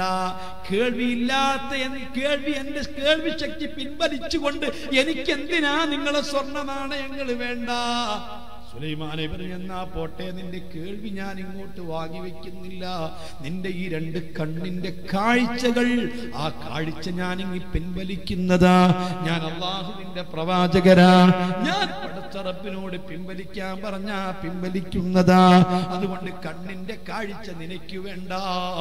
ഈ മനുഷ്യൻ പറയുന്നു, വേണ്ട, എന്റെ കണ്ണിന്റെ കാഴ്ച പിൻവലിച്ചിട്ട് സ്വർണ്ണ നാണയങ്ങൾ എനിക്ക് വേണ്ട. എന്നാ പോട്ടെ, സ്വർണ്ണ കണ്ണിന്റെ കാഴ്ചയും ഞാൻ വാങ്ങുന്നില്ല. അതേ സമയത്ത് നിന്റെ 2 കാലുകളെ സ്വാധീനം ഞാൻ ഇങ്ങി പിൻവലിക്കുന്നതാണ്. നിങ്ങൾക്ക് നടക്കാൻ കഴിയൂല. ഈ സ്വർണ്ണ നാണയങ്ങളും കൊണ്ട് ഇവിടെ ഇരുന്ന് നിങ്ങൾ എഴഞ്ഞെഴഞ്ഞ് നീങ്ങേണ്ടി വരുന്നതാണ്. ഈ മനുഷ്യൻ പറഞ്ഞു, വേണ്ട, എന്റെ 2 കാലുകൾക്ക് സ്വാധീനമില്ലാതെ നടക്കാൻ പറ്റാതെ എനിക്ക് സ്വർണങ്ങൾ വേണ്ട. സുലൈമാൻ നബി അലൈഹിസ്സലാത്തു വസ്സലാം തങ്ങൾ തിരിച്ചു ചോദിച്ചു, മോനെ, നീ എന്തേ എന്നോട് എന്നോട് പറഞ്ഞത്? അല്ലാഹു നിനക്കൊന്നും തന്നിട്ടില്ല എന്നല്ലേ പറഞ്ഞത്? ഒരു നിഅമത്തും ചെയ്തിട്ടില്ല എന്നല്ലേ പറഞ്ഞത്? 50,000 സ്വർണ്ണ ദീനാറുകൾ തന്നിട്ട് നിന്റെ കേൾവി പിൻവലിക്കാൻ, നിന്റെ കാഴ്ച പിൻവലിക്കാൻ, നിന്റെ കാലുകളെ സ്വാധീനം പിൻവലിക്കാൻ നീ സന്നദ്ധനല്ലല്ലോ. ബഹുമാനപ്പെട്ട സുലൈമാൻ നബിയുടെ കാൽക്കൽ വീണുകൊണ്ട് ഈ മനുഷ്യൻ പറഞ്ഞു, അല്ലാഹ് പടച്ച റബ്ബ് തന്ന അനുഗ്രഹത്തിന്റെ വില മനസ്സിലാക്കാനൊക്കുമോ? ഞാൻ എന്റെ മുൻപിലിരിക്കുന്ന ഓരോരുത്തരോടും ചോദിക്കുന്നു, നിങ്ങൾക്ക് ഞാൻ 15 ലക്ഷം തരാം, അല്ലെങ്കിൽ 20 ലക്ഷം തരാം, നിങ്ങൾ 2 കിഡ്നിയിൽ നിന്നൊരു കിഡ്നി ഇങ്ങ് തന്നേക്കുമോ? വേണ്ട, നിന്റെ 2 കണ്ണിൽ നിന്ന് ഒരു കണ്ണ് തന്നേക്കുമോ? മനുഷ്യന് കാഴ്ചക്കൊരു കണ്ണേ വേണ്ടതുള്ളൂ. രണ്ടാമത്തെ കണ്ണ് സൗന്ദര്യത്തിനാണ്. ഒരു കണ്ണിന് മാത്രം കാഴ്ചയുള്ള ആളുകൾ അവർ ഇഷ്ടം പോലെ നടക്കുന്നില്ലേ, ഏതേറ്റം കാര്യങ്ങൾ നടത്തുന്നില്ലേ? കാഴ്ചക്ക് കണ്ണൊന്നല്ലേ വേണ്ടതുള്ളൂ മക്കളെ. രണ്ടാമത്തെ കണ്ണ് സൗന്ദര്യത്തിനാണ്. ഞാൻ 10 ലക്ഷം തരാം, നിന്റെ കണ്ണ് നീ കൊടുക്കുമോ? കണ്ണിന്റെ കാഴ്ച നീ നൽകുമോ? അല്ലാഹ് നിന്റെ 2 കിഡ്നി ഉണ്ടല്ലോ. ഒരു മനുഷ്യന് 60, 70, 80 കൊല്ലം ജീവിക്കാന് 2 കിഡ്നി പോയിട്ട് ഒരു കിഡ്നി മുഴുവനും വേണ്ട. ഒരു കിഡ്നിയുടെ 2 കിഡ്നിയും നഷ്ടപ്പെട്ട്, ഒരു കിഡ്നി മുഴുവനും നഷ്ടപ്പെട്ട്, രണ്ടാമത്തെ കിഡ്നിയുടെ 80% നഷ്ടപ്പെട്ട് 20% മാത്രം പ്രവർത്തിക്കുന്ന ആളുകളും ഇവിടെ ജീവിക്കുന്നില്ലേ? അവരുടെയും കാര്യങ്ങളൊക്കെ നടക്കുന്നില്ലേ? എന്താ അതിന്റെ അർത്ഥം? മനുഷ്യന് ജീവിക്കുവാന് 75, 80 കൊല്ലം ജീവിക്കാന് ഒരു കിഡ്നി മുഴുവനും വേണ്ട. അതേ സമയത്ത് കേരളത്തിൽ നിന്ന് ഏറ്റവും കൂടുതൽ കിഡ്നി പേഴ്സന്റുകളാണ്, രോഗികളാണ്. അല്ലാഹു അത്തരം രോഗങ്ങളിൽ നിന്നൊക്കെ നമ്മളെ കാത്തുരക്ഷിക്കട്ടെ. മോനെ, ഈ കഴിഞ്ഞ മുഹറം 10 തൊട്ട് മുമ്പ് കോഴിക്കോട് മെഡിക്കൽ കോളേജിൽ വരെ ഞാൻ പോയതാ. അതേ, ഒരു എന്റെ ബന്ധത്തിൽപ്പെട്ടൊരു ചെറിയ കുഞ്ഞ്, 6.5 വയസ്സ് പ്രായമുള്ള കുഞ്ഞ്. ആ കുഞ്ഞിന്റെ 2 കിഡ്നിയും വീക്കാണ്. എത്രയോ കാലമായി, വർഷങ്ങളോളമായി ഡയാലിസിസ് ചെയ്തുകൊണ്ടിരിക്കുകയാ. ഇനി ഡയാലിസിസിന് പറ്റില്ല എന്നും പറഞ്ഞിട്ട് ആ കുഞ്ഞിന് സക്സസ് ആകുന്ന ഒരു കിഡ്നി കിട്ടാത്തത് കൊണ്ട് തന്റെ പ്രിയപ്പെട്ട ഉമ്മാന്റെ കിഡ്നി എടുത്തിട്ട് ഫിറ്റ് ചെയ്തിരിക്കുകയാ. പക്ഷേ ഡോക്ടർമാര് പ്രതീക്ഷ പറയുന്നില്ല. വലിയ കിഡ്നിയാ വെച്ചിരിക്കുന്നത്, അതിന്റെ സ്പേസ് കുറവാണ് അത്രേ. ഏതായിരുന്നാലും അതുമായി ബന്ധപ്പെട്ട് ആ രോഗിയുടെ, ആ കുഷ്ടിയുടെ ആളുകളുമായി, രക്ഷിതാക്കളുമായി സംസാരിക്കുമ്പോ ലക്ഷക്കണക്കിന് രൂപ ചെലവ് വന്നു പോയി. എന്നാൽ തന്നെ എന്തെല്ലാം നിബന്ധനകളാ, എന്തെല്ലാം നിബന്ധനകളും എന്തെല്ലാം കാര്യങ്ങളുമാണ് ശ്രദ്ധിക്കേണ്ടത്. 6 മാസത്തോളം ഈ കുഞ്ഞിനെയും ഈ സ്ത്രീയെയും മറ്റൊരാളും കാണാതെ പ്രത്യേകം റൂമിൽ മാത്രം താമസിപ്പിക്കേണ്ടതാ. വർഷങ്ങളോളം അങ്ങനെ തന്നെ കഴിയേണ്ടതാ. എന്തെല്ലാം നിബന്ധനകളാ പറഞ്ഞാ തീരുവോ? അതേ സമയത്ത് ഞാൻ ചിന്തിച്ചു പോകുന്നു, അതുപോലത്തെ കിഡ്നികൾ നമുക്കുണ്ടല്ലോ, നമ്മുടെ റബ്ബ് തന്നിട്ടുണ്ടല്ലോ. മോനെ, നിന്റെ ഒരു കിഡ്നിയുടെ വില എത്രയാണ്? നിന്റെ ഒരു കണ്ണിന്റെ വില എത്രയാണ്? നിന്റെ ശരീരത്തിന്റെ ഓരോ പാർട്സിന്റെയും വില എത്രയാണ്? കോടിക്കണക്കിന് രൂപ വില പിടിപ്പുള്ള പാർട്സുകളുമായി ഞാനും നിങ്ങളും ജീവിക്കുന്നു. ഈ ശരീരത്തിന് വല്ലതും വന്നാല്, കണ്ണിന് വല്ലതും വന്നാല്, മര്യാദക്കൊരു തലവേദന വന്നാല്, ഒരു കൈവേദന വന്നാല്, ഏതെങ്കിലും ഒരു അവയവത്തിന് കംപ്ലൈന്റ് വന്നാല്, നിന്റെ സമ്പാദ്യം മുഴുവനും കൊടുത്തുകൊണ്ട് നീ ചികിത്സിക്കൂലേ? എന്ത് കൊടുത്തുകൊണ്ടും നീ ചികിത്സിക്കൂലേ? എവിടെ ഉള്ള വീട് വിറ്റുകൊണ്ട് നീ ചികിത്സിക്കൂലേ? ഇതുകൊണ്ടാണ് ഞാൻ പറഞ്ഞത്, ഇതിനേക്കാൾ വിലപിടിപ്പുള്ള, ആരോഗ്യത്തെക്കാൾ വിലപിടിപ്പുള്ള ഒരു വസ്തു ലോക ലോകത്ത് വേറെയില്ല. മുസ്ലിമീങ്ങളെ ചിന്തിക്കാനൊന്നുകൂടി പറയട്ടെ. മഹാനായ ഹാറൂൻ റഷീദ് അല്ലാഹുവിനെ ഭയപ്പെട്ട് ജീവിച്ച ഭരണാധികാരിയാണ്. വിശാലമായ സാമ്രാജ്യത്തിന്റെ അധിപനാണ്. ഇന്ത്യ രാജ്യത്തേക്കാൾ 10 മടങ്ങ് വിസ്തീർണമുള്ള വിശാലമായ സാമ്രാജ്യം ഭരിച്ചുകൊണ്ടിരുന്ന ഭരണാധികാരിയാകുന്ന ഹാറൂൻ റഷീദ് തന്റെ കൊട്ടാരത്തിലേക്ക് ബഹുമാനപ്പെട്ട ഇബ്നു സമ്മാക്ക് തങ്ങൾ കയറി വന്നത്. ഇബ്നു സമ്മാക്ക് വലിയ മഹാനാ, ആത്മജ്ഞാനികളിൽപ്പെട്ട മഹാനാ. ബഹുമാനപ്പെട്ട ഹാറൂൻ റഷീദിന്റെ അടുത്ത് പണ്ഡിതന്മാർക്ക് വലിയ സ്ഥാനമാണ്. ഹാറൂൻ തന്റെ കൊട്ടാരത്തിൽ തന്റെ പ്രൈവറ്റ് ഉദ്യോഗസ്ഥന്മാരെ വിളിച്ചുകൊണ്ട് ഭരണത്തിന്റെ കാര്യങ്ങൾ ചർച്ച ചെയ്തുകൊണ്ടിരിക്കുന്ന സദസ്സിലേക്കാണ് ഇബ്നു സമ്മാക്ക് തങ്ങൾ കയറി വന്നത്. ഇബ്നു സമ്മാക്ക് തങ്ങൾ കയറി വന്നപ്പോൾ ചെയറിട്ട് കൊടുത്തു. ഇബ്നു സമ്മാക്ക് തങ്ങൾ അത് കേട്ടിരിക്കുന്നു. ധാരാളം കാര്യങ്ങൾ ഇബ്നു സമ്മാക്ക് തങ്ങൾ കേൾക്കുന്ന രൂപത്തിൽ അതാ ഹാറൂൻ റഷീദ് തന്റെ ഭരണത്തിന്റെ മന്ത്രിമാരോടും ഉദ്യോഗസ്ഥന്മാരോടും കഥ പങ്കുവെക്കുന്നു. ഇടയ്ക്ക് ബഹുമാനപ്പെട്ട ഹാറൂൻ റഷീദ് പറയുന്നു, ഒരു ഗ്ലാസ് വെള്ളം കൊണ്ടുവരൂ. ആ ഗ്ലാസ് വെള്ളം കൊണ്ടു കൊടുത്തു. തന്റെ ഉന്നത ഉദ്യോഗസ്ഥന്മാരിൽപ്പെട്ട ഒരാളാണ് വെള്ളം കൊടുത്തത്. ആ വെള്ളം കുടിച്ചുകൊണ്ട് വെള്ളത്തിന്റെ ഗ്ലാസ് മേശപ്പുറത്ത് വെച്ചുകൊണ്ട് ഇവന് ബഹുമാനപ്പെട്ട ഹാറൂൻ റഷീദ് വീണ്ടും തന്റെ ചർച്ച തുടർന്നപ്പോൾ ഇബ്നു സമ്മാക്ക് തങ്ങൾ ചോദിച്ചു ഹാറൂൻ റഷീദിനോട്, അമീറുൽ മുഅ്മിനീൻ, നിങ്ങളിപ്പോൾ കുടിച്ച വെള്ളത്തിന്റെ വിലയറിയുമോ? അറിയില്ല. ഞാനൊന്ന് പറയട്ടെ. ഈ കുടിച്ച ഒരു ഗ്ലാസ് വെള്ളത്തിന്റെ വില നിങ്ങൾക്ക് ഞാനൊന്ന് പറഞ്ഞു തരട്ടെ. ഇബ്നു സമ്മാക്ക് തങ്ങളെ ചെവിയോർത്തുകൊണ്ട് കാതോർത്തുകൊണ്ട് ഹാറൂൻ റഷീദ് നിൽക്കുമ്പോൾ ചോദിക്കുന്നു, അമീറുൽ മുഅ്മിനീൻ, ഈ വിശാലമായ സാമ്രാജ്യത്തിന്റെ ഭരണാധികാരിയായ ഹാറൂൻ റഷീദ് ആകുന്ന നിങ്ങൾക്ക് ദാഹിക്കുന്നു എന്ന് വെക്കുക. ദാഹിക്കുന്ന സമയത്ത് നിങ്ങൾക്ക് ഒരു ഗ്ലാസ് വെള്ളം വേണം. പക്ഷേ എവിടെയും വെള്ളം കിട്ടാനില്ല എന്നൊന്ന് സങ്കൽപ്പിച്ചു നോക്കൂ. ഈ രാജ്യത്തെവിടെയും വെള്ളമില്ല. നിങ്ങളാണെങ്കിലോ വെള്ളത്തിന് വേണ്ടി നിങ്ങളെ ചങ്ക് പൊട്ടുകയാണ്. നിങ്ങൾക്ക് എവിടെന്നെങ്കിലും വെള്ളം കിട്ടിയില്ലെങ്കിൽ മരിക്കുമെന്ന് ഉറപ്പാണ്. ആ സമയത്ത് എവിടെയും വെള്ളം കിട്ടാതെ പ്രയാസപ്പെടുമ്പോൾ അങ്ങകരേരുന്ന ഒരാൾ ഓടി വരുന്നു ഒരു തോൽപാത്രത്തിൽ വെള്ളവുമായി. ആ തോൽപാത്രത്തിലെ വെള്ളവുമായി നിങ്ങൾ അടുത്ത് വരുമ്പോൾ നിങ്ങളോട് പറയുന്നു, ഹാറൂൻ റഷീദ്, എന്റെ അടുത്ത് വെള്ളമുണ്ട്, വെള്ളം നിങ്ങൾക്ക് തരാം. ഈ വെള്ളം ഞാൻ നിങ്ങൾക്ക് തന്നാൽ താൽക്കാലികമായി നിങ്ങൾക്ക് കാണുന്ന മരണത്തിൽ നിന്ന് രക്ഷപ്പെടാൻ നിങ്ങൾക്ക് പറ്റും. പക്ഷെ ഈ വെള്ളം ഞാൻ വെറുതെ തരില്ല. ഈ വെള്ളത്തിന് മതിയായ വില നൽകണം, ന്യായമായ വില നൽകണം. എന്താണ് ഈ വെള്ളത്തിൽ നിശ്ചയിക്കുന്ന വില?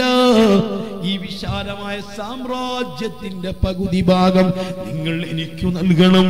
അധികാരം നിങ്ങൾ പകുത്തു നൽകണം. നിങ്ങൾ അധികാരം നിങ്ങൾ എനിക്ക് നൽകുമെങ്കിൽ ഈ വെള്ളം ഞാൻ നിങ്ങൾക്ക് തരാം. സത്യത്തിനും നീതിക്കും ധർമ്മത്തിനും വില കൽപ്പിക്കുന്ന നിങ്ങൾ ആ വെള്ളം വാങ്ങി കുടിക്കുമോ? നിങ്ങൾ അധികാരത്തിന്റെ പകുതി നിങ്ങൾ പകുത്ത് നൽകുമോ? ആ വെള്ളം വാങ്ങി കുടിച്ച് താൽക്കാലികമായി നിങ്ങളെ കൺമുമ്പിൽ കണ്ട മരണത്തിൽ നിന്ന് രക്ഷ നേടുമോ? ഹാറൂൻ റഷീദ് പറഞ്ഞു, അതെ, എന്റെ അധികാരത്തിന്റെ പകുതി ഭാഗം കൊടുത്തിട്ട് ആ ഒരു ഗ്ലാസ് വെള്ളം കുടിച്ച് മരണത്തിൽ നിന്ന് രക്ഷ നേടുന്നത്. ഹാറൂൻ റഷീദിനോട് വീണ്ടും ഇബ്നു സമ്മാക്ക് തങ്ങൾ ചോദിക്കുന്നു, അല്പസമയം കഴിഞ്ഞപ്പോഴ് നിങ്ങൾക്കൊന്ന് മൂത്രിക്കണമെന്ന് തോന്നി, അല്ലാ മൂത്രിക്കാനുണ്ടെന്ന് തോന്നിയപ്പോൾ നിങ്ങൾ തൊട്ടടുത്തുള്ള ബാത്റൂമിൽ ചെന്നിട്ട് മൂത്രിക്കാൻ വേണ്ടിയിട്ടിരുന്നു. പക്ഷേ നിങ്ങൾക്ക് മൂത്രം വരുന്നില്ല. നിരാശയോടെ നിങ്ങൾ പോന്നു. വീണ്ടും നിങ്ങൾക്ക് മൂത്രിക്കാൻ വല്ലാത്ത അസ്വസ്ഥതയുണ്ടായി.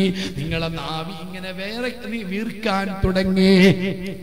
നിങ്ങളെ വയറിന്റെ താഴ്ഭാഗം വീർക്കാൻ തുടങ്ങി, വേദനിച്ചു തുടങ്ങി, വല്ലാതെ നിങ്ങൾ കഷ്ടപ്പെട്ടു തുടങ്ങി.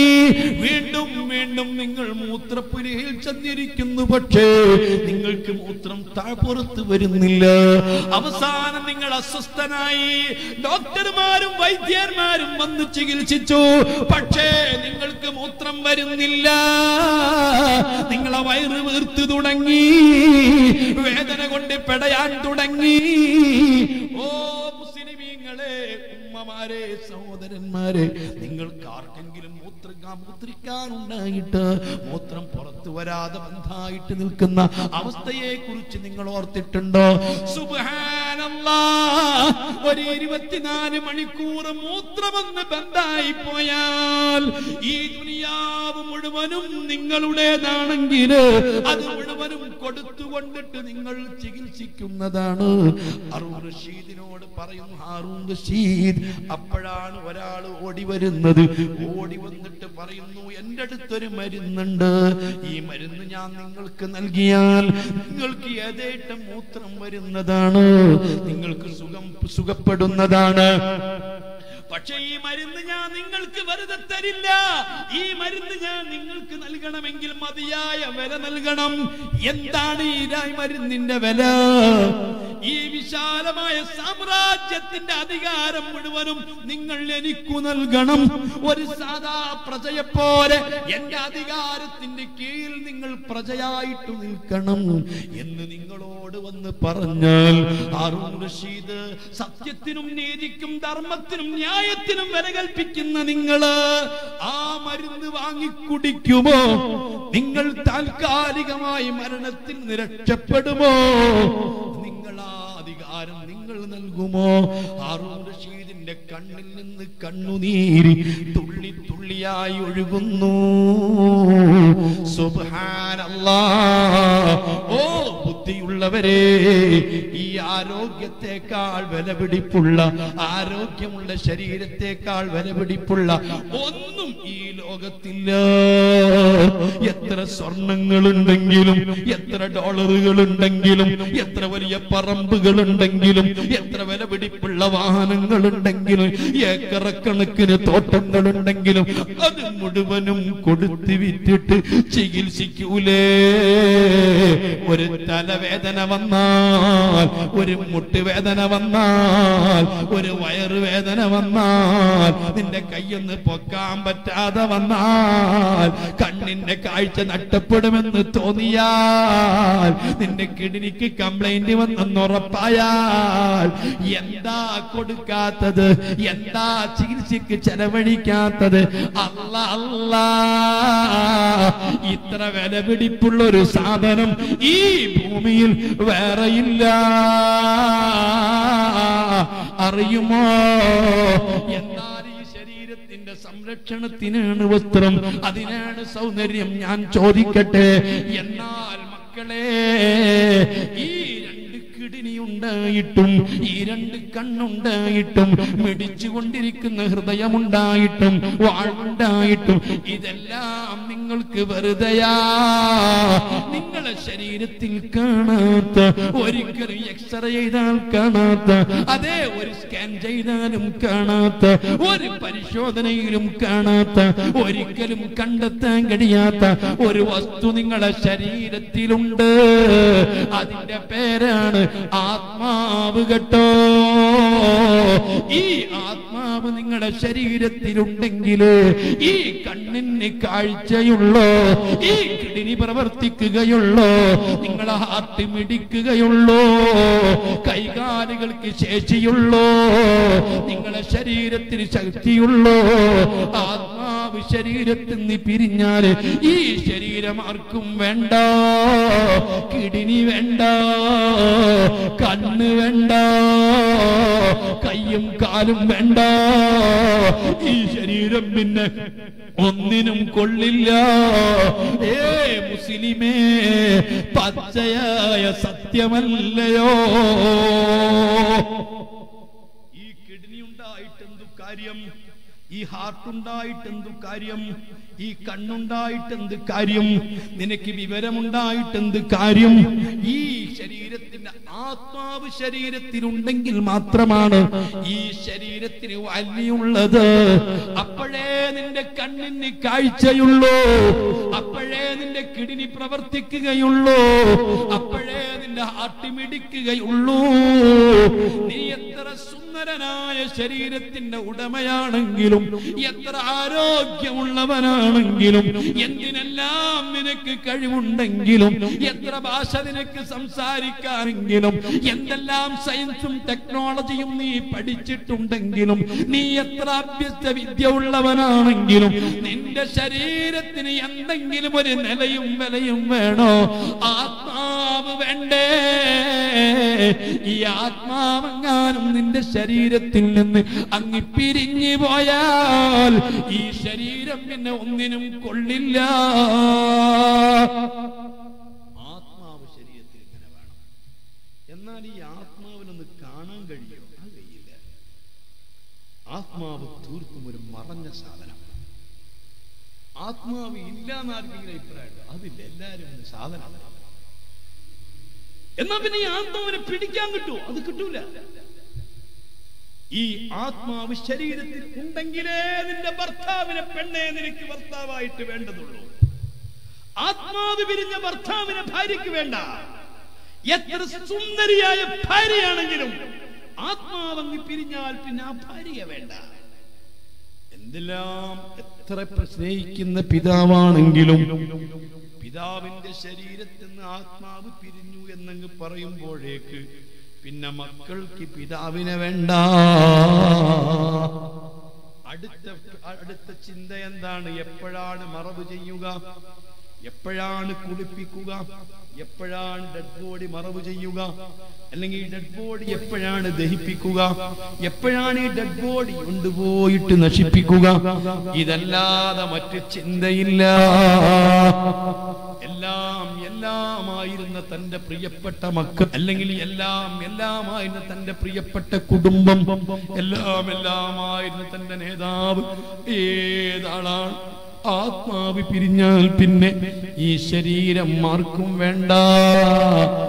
ആത്മാവ് പിരിഞ്ഞിട്ട് മണിക്കൂർ തികയുന്നതിന്റെ മുമ്പ് ഈ ശരീരത്തിൽ നിന്ന് വല്ലതും മാറ്റിവെച്ചാൽ അതല്ലേ ഫലപ്പെടുകയുള്ളൂ.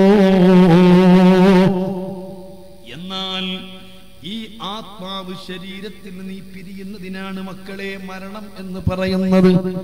ഈ ആത്മാവ് ശരീരത്തിൽ നീ പിരിയുന്നത് എങ്ങനെയാണ് നിങ്ങൾക്കറിയുമോ? മരണത്തെ കുറിച്ച് നിങ്ങൾ വഴുത് കേട്ടിട്ടുണ്ട്. ആയിരക്കണക്കിന് ആളുകൾ മരിച്ചു കിടക്കുന്നത് നിങ്ങൾ കണ്ടിട്ടുണ്ട്. ആയിരക്കണക്കിന് ആളുകളെ മയ്യത്തിന്റെ കൂടെ നിങ്ങൾ പോയിട്ടുണ്ടാകും. മരിച്ചവരെ കുറിച്ച് നിങ്ങൾ ചിന്തിച്ചിട്ടുണ്ടാകും. മയ്യത്ത് നിങ്ങൾ ചുമന്നിട്ടുണ്ടാകും. മയ്യത്ത് നിങ്ങൾ കുളിപ്പിച്ചിട്ടുണ്ടാകും. മയ്യത്ത് നിങ്ങൾ കഫൻ ചെയ്തിട്ടുണ്ടാകും. മയ്യത്ത് നിങ്ങൾ കബറിൽ ഇറക്കി വെച്ചിട്ടുണ്ടാകും. മരണത്തിന് ശേഷമുള്ള ക്രിയകളൊക്കെ നിങ്ങൾ ചെയ്തിട്ടുണ്ടാകും. പക്ഷേ ഞാൻ ചോദിക്കുന്നു, ഇന്ന് വരെ, ഈ നിമിഷം വരെ ഈ മരിച്ച മനുഷ്യൻ മരിച്ച സമയത്ത് അനുഭവിച്ചത് എന്താണെന്ന് അറിഞ്ഞിട്ടുണ്ടോ? ഉപ്പമാര് മരിച്ചവർ ഈ കൂട്ടത്തിലില്ലേ? ഉമ്മമാര് മരിച്ചവർ ഈ കൂട്ടത്തിലില്ലേ? ഭാര്യ മരിച്ച ഭർത്താക്കളില്ലേ? ഭർത്താവ് മരിച്ച ഭാര്യമാരില്ലേ? സ്നേഹിതന്മാര് മരിച്ചുപോയവരില്ലേ? ഞാൻ ചോദിക്കുന്നു, ഏതെങ്കിലും ഒരു സമയത്ത് ഞാൻ ഈ ചോദ്യം നിങ്ങളോട് ചോദിക്കുന്നതിന്റെ മുൻപ് ഈ മരിച്ചവര് മരിക്കുന്ന സമയത്ത് അനുഭവിച്ചത് എന്താണെന്ന് അറിഞ്ഞിട്ടുണ്ടോ? ചിന്തിച്ചിട്ടുണ്ടോ? ആരോടെങ്കിലും നിങ്ങൾ പങ്കുവെച്ചിട്ടുണ്ടോ? മക്കളെ, പറഞ്ഞു തരാ, ബാക്കി കാര്യങ്ങളൊക്കെ പിന്നെയല്ലേ. എല്ലാവർക്കും ഇന്നല്ലെങ്കിൽ പ്രസംഗിക്കുന്ന എനിക്കും അനുഭവിക്കാനുള്ളത്, ഈ നമ്മിൽ നിന്ന് മരിച്ചുപോയവരൊക്കെയും അനുഭവിച്ചിട്ടുള്ളത്. ആ ഒരു യാഥാർത്ഥ്യം മാത്രമാണ് ഞാൻ നിങ്ങളോട് പറയുന്നത്. സുബ്ഹാനല്ലാഹ്, ഈ മനുഷ്യന്റെ ശരീരത്തിലേക്ക് ആത്മാവിനെ കടത്തിവിട്ടതാരാ? എപ്പോഴാണ് ഈ ആത്മാവ് ഈ ശരീരത്തിലെത്തിയത്? അല്ലാഹ് ഓരോ ഭ്രൂണവും, അതേ തന്റെ ഒരു പുരുഷന്റെ ബീജം, ഒരു പുരുഷന്റെ ആയിരക്കണക്കിന് ബീജങ്ങളിൽ നിന്ന്, ആയിരക്കണക്കിന് ശുക്ലങ്ങളിൽ നിന്ന് ഒരു ചെറിയ ബീജാണുവാണ് തന്റെ ഭാര്യയുടെ ഗർഭാശയത്തിൽ നിന്ന് പുറത്തേക്ക് വരുന്ന അണ്ടത്തോട് കൂടി പിടിച്ചിട്ട് അണ്ടവും ബീജവുമായിട്ട് സങ്കലിച്ചിട്ട് ബീജാണ്ടം എന്ന നിലയിൽ ഈ ഗർഭാശയം സൂക്ഷിക്കപ്പെടുന്നു. അതൊന്നും വിശദീകരിച്ചു പറയാൻ സമയമില്ലാത്തത് കൊണ്ട് പറയുന്നില്ല. കഴിയുന്നില്ല. ഇതെല്ലാം ഇന്ന് ശാസ്ത്രം പച്ചയായി നമ്മുടെ മുമ്പിൽ തെളിയിച്ചിട്ടുള്ളതാണ്. പഴയകാലത്ത് ഇതൊന്നും നമുക്ക് അങ്ങനെ ഉൾക്കൊള്ളാൻ കഴിഞ്ഞിരുന്നില്ല. ഇപ്പോൾ ഓരോ മാസവും ബീജത്തിന്റെ വലിപ്പവും വളർച്ചയും വ്യക്തമായിട്ട് എക്സിബിഷനിലും മറ്റും ഞാനും നിങ്ങളും കണ്ടതാണ്. ഈ ബീജാണ്ടം അല്ലാഹ് ഒരു തവളാപുട്ടൽ പോലെ നിൽക്കുന്ന ഈ ബീജാണ്ടത്തിന് ദിവസങ്ങൾ കഴിയുമ്പോൾ വളർച്ച കൂടുകയാണ്. ഏകദേശം ഒരു 120 ദിവസമാകുമ്പോൾ ഈ ബീജാണ്ടത്തിന് ഒരു കോഴിമുട്ടയുടെ ഉണ്ണിയുടെ വലിപ്പമാ ഉള്ളത്. നാം അറിയല്ലോ, കോഴിമുട്ടയുടെ മഞ്ഞ കോഴിമുട്ടയ്ക്കകത്ത് ഓരോ മനുഷ്യന്റെയും കൂടെ 100 കണക്കിന് മലക്കുകളുണ്ട്. ഒരിക്കലും തന്റെ ശരീരത്തിൽ നിന്ന് വിട്ട 10-12 മലക്കുകളുണ്ട്. ആ മലക്കുകൾ നമുക്ക് കൂടെയുണ്ട്. സുബ്ഹാനല്ലാഹ്, നിങ്ങൾ എപ്പോഴെങ്കിലും മാവൂർ ഓഡിയോറൻസ് പ്രവർത്തനകാലത്ത് പോയി നോക്കിയിട്ടുണ്ടോ? നിങ്ങൾ പാലക്കാട് പല ഫാക്ടറികളും നിങ്ങൾക്ക് പരിചയമുണ്ടല്ലോ. ഈ ഫാക്ടറികളൊക്കെ പ്രവർത്തിക്കുന്ന മെഷീനുകളാണ്. മെഷീനുകളും ഇലക്ട്രോണിക് ഉപകരണങ്ങളുമായിട്ട് കാര്യങ്ങളൊന്നും വ്യക്തിയായിട്ട് പ്രവർത്തിക്കപ്പെടൂല. എല്ലാം ഓട്ടോമാറ്റിക് സിസ്റ്റമാണെങ്കിൽ തന്നെയും അവിടെയൊക്കെ ആണല്ലോ. എന്നാൽ നിങ്ങളൊന്ന് ചിന്തിച്ചു നോക്കൂ, മനുഷ്യൻ വെട്ടിവിഴുങ്ങുന്ന ഭക്ഷണം, എന്തെല്ലാം ഭക്ഷണങ്ങളാ ഞാനും നിങ്ങളും കഴിക്കുന്നത്, ഏതൊക്കെ ഭക്ഷണങ്ങളാ കഴിക്കുന്നത്. ഏത് ഭക്ഷണം കഴിച്ചാലും ആ ഭക്ഷണത്തിൽ നിന്ന് അതെല്ലാം മണിക്കൂറുകൾ കഴിയുമ്പോഴേക്ക് അതിന്റെ പോഷകങ്ങളും വൈറ്റമിനുകളും ഒക്കെ വേറെ വേറെയാക്കിയിട്ട് അതിൽ നിന്ന് പലതും പലതിലേക്കും രക്തത്തിലേക്ക് പോയിട്ട് ആരോഗ്യത്തിന് ആവശ്യമായത് മുഴുവനും ആക്കി വെച്ചിട്ട് അവ വേസ്റ്റായിട്ട് എല്ലാം പുറത്തേക്ക് തള്ളുന്നു. ഞാൻ ചോദിക്കുന്നു, ഈ ക്രിയകളൊക്കെ ആരാണ് നമ്മുടെ വയറ്റിന്റെ ഉള്ളിൽ വെച്ച് പ്രവർത്തിക്കുന്നത്? ഇതെല്ലാം പ്രവർത്തനങ്ങളാ നമ്മുടെ വയറ്റിന്റെ ഉള്ളിൽ നടക്കുന്നത്. ആന്തരികമായിട്ട് എന്തെല്ലാം നടക്കുന്നുണ്ട്? ഇതിന്റെ പിന്നിലൊക്കെ പ്രവർത്തിക്കുന്നത് മലക്കുകളാ. ആ മലക്കുകളൊക്കെ നമ്മുടെ ശരീരത്തിലൊപ്പമുണ്ട്. പക്ഷെ ഞാനും മലക്കിനെ കാണുന്നില്ല. എന്നാൽ പ്രത്യേക ഡ്യൂട്ടിയുള്ളൊരു മലക്കാണ്. ഈ ഗർഭാശയവുമായി ഡ്യൂട്ടിയുള്ളൊരു മലക്ക് ഈ ഭ്രൂണത്തിന്റെ അരികിൽ നിന്നിട്ട് ഈ ഭ്രൂണത്തിലേക്ക് ആത്മാവിനെ സന്നിവേശിപ്പിക്കുകയാണ്. ആത്മാവ് പടച്ച റബ്ബിന്റെ ഖൽഖ് അല്ല, റബ്ബിന്റെ അംറാണ്. അലാലഉൽ ഖൽഖു വൽ അംർ, അത് പടച്ച റബ്ബിന്റെ അംറിൽ പെട്ടതാ. ആത്മാവ് പ്രകാശമല്ല, ആത്മാവ് പടച്ച റബ്ബ് അത് വെള്ളമല്ല, അത് മണ്ണ് അല്ല, അത് തീയല്ല. അതിന്റെ മെറ്റീരിയൽസ് എന്താണെന്നറിയോ? യസ്അലൂനക അനിർ റൂഹി ഖുലിർ റൂഹു മിൻ അംരി റബ്ബി. അതൊരു പ്രത്യേക വസ്തുവാ. അതിന് ഏറ്റവും സാമ്യമുള്ളത് മെർക്കുറിയോടാണ്. മെർക്കുറി പോലത്തെ ഒരു വസ്തുവാ. മെർക്കുറി അല്ല, മെർക്കുറിയോട് സമാനമായ ഒരു വസ്തുവാണ് ആത്മാവെന്ന് പറയുന്നത്. ഈ ആത്മാവിനെയാണ് ശരീരത്തിലേക്ക് സന്നിവേശിപ്പിക്കുന്നത്. ഓരോ ബീജാണ്ടത്തിലേക്കും 4 മാസമെത്തിയ ഭ്രൂണത്തിലേക്ക് കടത്തിവിടുമ്പോൾ, ആത്മാവിനെ കടത്തിവിടുമ്പോൾ ആ മലക്ക് ചില കാര്യങ്ങൾ അതിനോട് കൂടി എഴുതി ചേർക്കുന്നുണ്ട്. ഏതുപോലെ നാം ഒരു മൊബൈലിലേക്ക് റീചാർജ് ചെയ്യുമ്പോൾ റീചാർജ് കൂപ്പൺ വാങ്ങിയിട്ട് അതിന്റെ സീരിയൽ നമ്പർ എടുത്തിട്ട് ഈ റീചാർജ് മൊബൈലിലേക്ക് ചെയ്യുമ്പോൾ അപ്പോൾ തന്നെ രേഖപ്പെടുത്തുന്നുണ്ട്. എത്ര ദിവസത്തേക്ക് രേഖപ്പെടുത്തുന്നുണ്ട്, എത്ര കാളുകൾ ഫ്രീ എന്ന് രേഖപ്പെടുത്തുന്നുണ്ട്, കാൾ ചാർജ് എത്രയെന്ന് രേഖപ്പെടുത്തുന്നുണ്ട്, SMS എത്ര ഫ്രീ ഉണ്ട് എന്ന് രേഖപ്പെടുത്തുന്നുണ്ട്, എത്ര ദിവസം അതിന്റെ വാലിഡ് ഉണ്ട് എന്ന് രേഖപ്പെടുത്തുന്നുണ്ട്.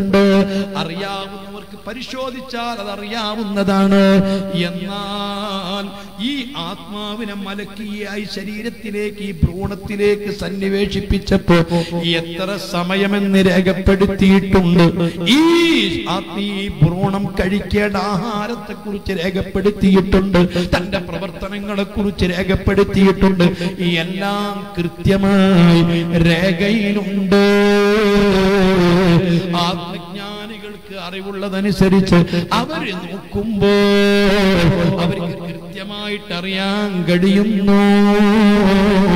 മൊബൈലിനെ കുറിച്ച് ഉപയോഗിച്ച് പരിചയമുള്ള ആളുകൾക്ക് അതിന്റെ വാലിഡും അത് യൂസ് ചെയ്തതുമൊക്കെ കൃത്യമായിട്ട് പരിശോധിച്ചറിയാൻ കഴിയുന്നത് പോലെ, അറിയാത്തവർക്ക് അറിയാൻ പറ്റാത്തത് പോലെ ഈ ആത്മാവ് ഉൾക്കൊള്ളുന്ന ശരീരത്തിലേക്ക് നോക്കിയിട്ട്, മുഖത്തേക്ക് നോക്കിയിട്ട് ആയുസ് ഉൾപ്പെടെ സർവ്വ കാര്യങ്ങളും വ്യക്തമായിട്ട് നോക്കി പറയാൻ കഴിവുള്ളവർക്ക് കഴിയുന്നതാ. സുബ്ഹാനല്ലാഹ്. ഈ ആത്മാവ് സന്നിവേശിപ്പിച്ചതിന് ശേഷവും ഈ ഭ്രൂണം വളരുകയാണ്, അത് എല്ലാവുകയാണ്, അത് മാംസം കൊണ്ട് പൊതിയുകയാണ്, പിന്നീട് പലതുമായി സൃഷ്ടിക്കപ്പെടുകയാണ്, കൈകാലുകൾ പടക്കുകയാണ്, കണ്ണ് സൃഷ്ടിക്കപ്പെടുകയാണ്, കിഡ്നി സൃഷ്ടിക്കപ്പെടുകയാണ്. അല്ലാഹ് ഒരു പുരുഷന്റെ ഒരു നേരം പ്രവഹിക്കുന്ന, അവനിൽ നിന്ന് നിർഗലിക്കുന്ന ആയിരക്കണക്കിന് ശുക്ലങ്ങളിൽ നിന്ന് അല്ലെങ്കിൽ ലക്ഷക്കണക്കിന് ബീജാണുക്കളിൽ നിന്ന് 500 ബീജാണുക്കൾക്കാണ് ജീവുള്ളത്. അതിൽ ഒരു ബീജാണു മാത്രമാണ് ഈ അണ്ഡവുമായിട്ട് സങ്കലിച്ചിട്ടുള്ളത്. ആ ഒരു തുള്ളി ബീജാണ്ഡത്തിൽ നിന്നാണ് ഈ കയ്യും കാലും കണ്ണും ഹൃദയവും സർവവും പിടിക്ക് സൃഷ്ടിക്കപ്പെട്ടത്. നിന്റെ 200 ചില്ലാന് എല്ലുകൾ പടച്ചത് അതിൽ നിന്നു തന്നെയാ. ചങ്ങല പോലത്തെ നട്ടൽ അതുകൊണ്ടാ സൃഷ്ടിക്കപ്പെട്ടത്. ഒരു കലം പോലത്തെ തലത്തൊട്ടി അതുകൊണ്ടാ സൃഷ്ടിക്കപ്പെട്ടത്. നിന്റെ ഈ ഹൃദയത്തെ അതുകൊണ്ടാ സൃഷ്ടിക്കപ്പെട്ടത്. മോനെ, നീ ഒന്ന് ചിന്തിച്ച് നോക്ക്. ഈ ആകാര സൗഷ്ഠവമായ ശരീരം മുഴുവനും പടച്ച റബ്ബ് സൃഷ്ടിച്ചിരിക്കുന്നത് ആ ഒരു തുള്ളി ബീജാണ്ഡത്തിൽ നിന്നാണ്. റബ്ബിന്റെ കഴിവത്ര വലുതാ. ഇരിക്കട്ടെ, ഞാൻ ഹ്യൂമൻ ബോഡിയെ കുറിച്ച് പറയുന്നില്ല, സമയമില്ല. പക്ഷേ കൃത്യമായിട്ട് രേഖപ്പെടുത്തിയ സമയമാകുമ്പോ അതിനുശേഷം പുറത്തേക്ക് വന്നിട്ട് എത്ര കാലമെന്നാണോ ഈ ആത്മാവിന് ഇതിൽ സമയം നിശ്ചയിക്കപ്പെട്ടത്, ആ നിശ്ചയിക്കപ്പെട്ട ടൈമാകുമ്പോ ഈ ആത്മാവിനെ തിരിച്ചു പിടിക്കാൻ മലക്കുകൾ തന്നെ വരുന്നു. നേരത്തെ ഒരു മലക്കാണ് അങ്ങോട്ട് സന്നിവേശിപ്പിച്ചത്. അന്ന് ഈ ബീജാണ്ഡത്തിനൊരു കോഴിമുട്ടയുടെ മഞ്ഞയുടെ വലിപ്പമാണ്. ഇന്ന് അത്രയല്ല. ആ ഭ്രൂണം ഇന്ന് വളർന്നിട്ട് ഇത്രയും സൗഷ്ഠവമുള്ള ശരീരമായിട്ടുണ്ട്. വല്ലാതെ വലിപ്പം കൂടിയിട്ടുണ്ട്, ശക്തി കൂടിയിട്ടുണ്ട്, അവയവങ്ങളുണ്ട്, എന്തെല്ലാം ഈ ഭ്രൂണത്തിന് മാറ്റങ്ങൾ വന്നിട്ടുണ്ട്. ആ ശരീരത്തിന്റെ എല്ലാ ഭാഗങ്ങളിലേക്കും ഈ ആത്മാവ് പ്രവഹിച്ചിട്ടുണ്ട്. ആ പ്രവഹിച്ച ആത്മാവിനെ മലക്കുകൾ പിറകോട്ട് വലിക്കുന്നത് വല്ലാത്ത സാഹസികമാണ്. അതുകൊണ്ട് അല്ലാഹ് ഒരു മനുഷ്യന്റെ ആത്മാവിനെ പിടിക്കാൻ വരുന്നത് 500 മലക്കുകളാ. 250 മലക്കുകൾ വലഭാഗത്തും 250 മലക്കുകൾ ഇടഭാഗത്തും വന്ന് നിൽക്കുന്നു. സുബ്ഹാനല്ലാഹ്. ഞാൻ ചോദിക്കുന്നു, നിങ്ങൾക്ക് ബോധ്യം വന്നില്ലെങ്കിൽ, ഇതൊന്നും നിങ്ങൾക്ക് ഉറപ്പിക്കാൻ കഴിയുന്നില്ലെങ്കിൽ, അല്ലാഹുവിന്റെ റസൂല് പറഞ്ഞ മറഞ്ഞ കാര്യങ്ങളെ പറ്റി വിശ്വാസമെങ്കിൽ നിസ്കരിക്കേണ്ടതില്ല, നോമ്പെടുക്കേണ്ട, ധർമ്മം കൊടുക്കേണ്ടതില്ല, മുസ്ലിം എന്ന് പറയേണ്ടതില്ല. ഓ സഹോദരാ, ഈ ആത്മാവ് ശരീരത്തിൽ നിന്ന് വലിക്കുമ്പോൾ എന്തൊക്കെയാണ് സംഭവിക്കുന്നത് എന്ന് കേട്ടോ. നിന്റെ മരിച്ച ഉപ്പ ഞാൻ ഈ പറയുന്നത് മുഴുവനും അനുഭവിച്ചിട്ടുണ്ട്.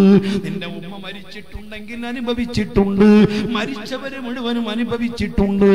ഈ നിമിഷം നീ മരിക്കുകയാണെങ്കിൽ കേൾക്കാനുള്ളതാ, അറിയാനുള്ളതാ.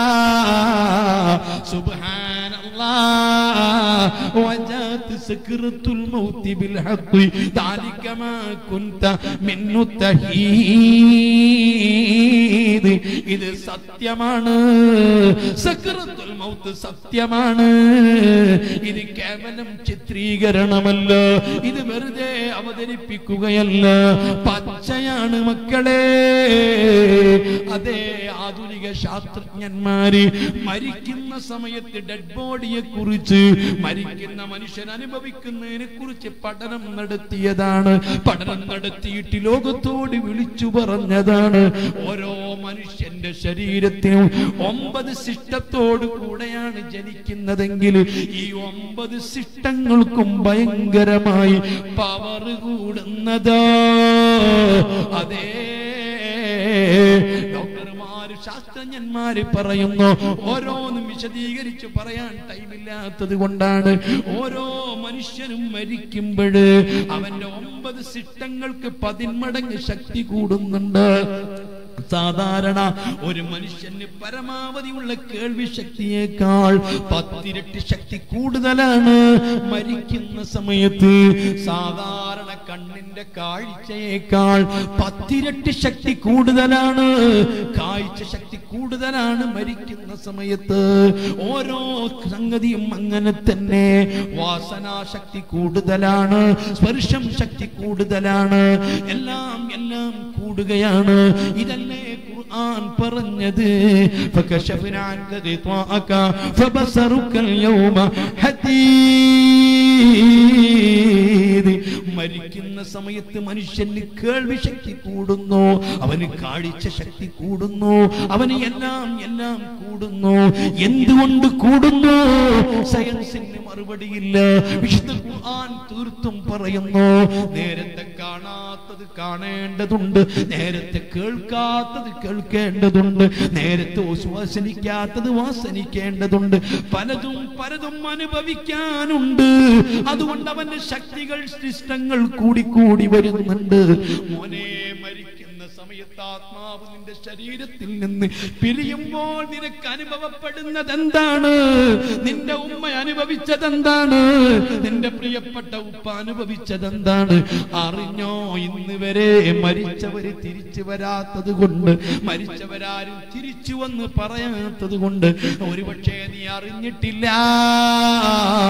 എല്ലാം അറിഞ്ഞുകൊണ്ട് പറഞ്ഞു തന്ന ഹബീബ് റസൂലുള്ളാഹ്, ഈന്തപ്പനകൾ നടത്തി കാണിച്ചു തന്ന നബി, ചരക്കല്ലുകളെ കൊണ്ട് തസ്ബീഹ് ചൊല്ലിപ്പിച്ച് കേൾപ്പിച്ചു തന്ന നബി, ചന്ദ്രൻ പിളർത്തിയിട്ട് കാണിച്ചു തന്ന നബി, യഥാർത്ഥനായെ കൊണ്ട് പ്രഭാഷണം നടത്തിയിട്ട് ആയിരക്കണക്കിന് ആളുകൾക്ക് കേൾപ്പിച്ചു തന്ന നബി, ഒരു രാത്രിയുടെ ഏതാനും മണിക്കൂർ കൊണ്ട് 1400 ചില്ലാനം കിലോമീറ്റർ അപ്പുറം, 1440ഓളം കിലോമീറ്റർ വിശുദ്ധ കഅബ ശരീഫിന്റെ അരികിൽ നിന്ന് ബൈത്തുൽ മുഖദ്ദസിലേക്ക് പ്രയാണം ചെയ്യിപ്പിച്ച് തിരിച്ചു വന്ന് കാണിച്ചു കൊടുത്ത മുത്തുനബി ഒരാൾക്കും ചോദ്യം ചെയ്യാനില്ല.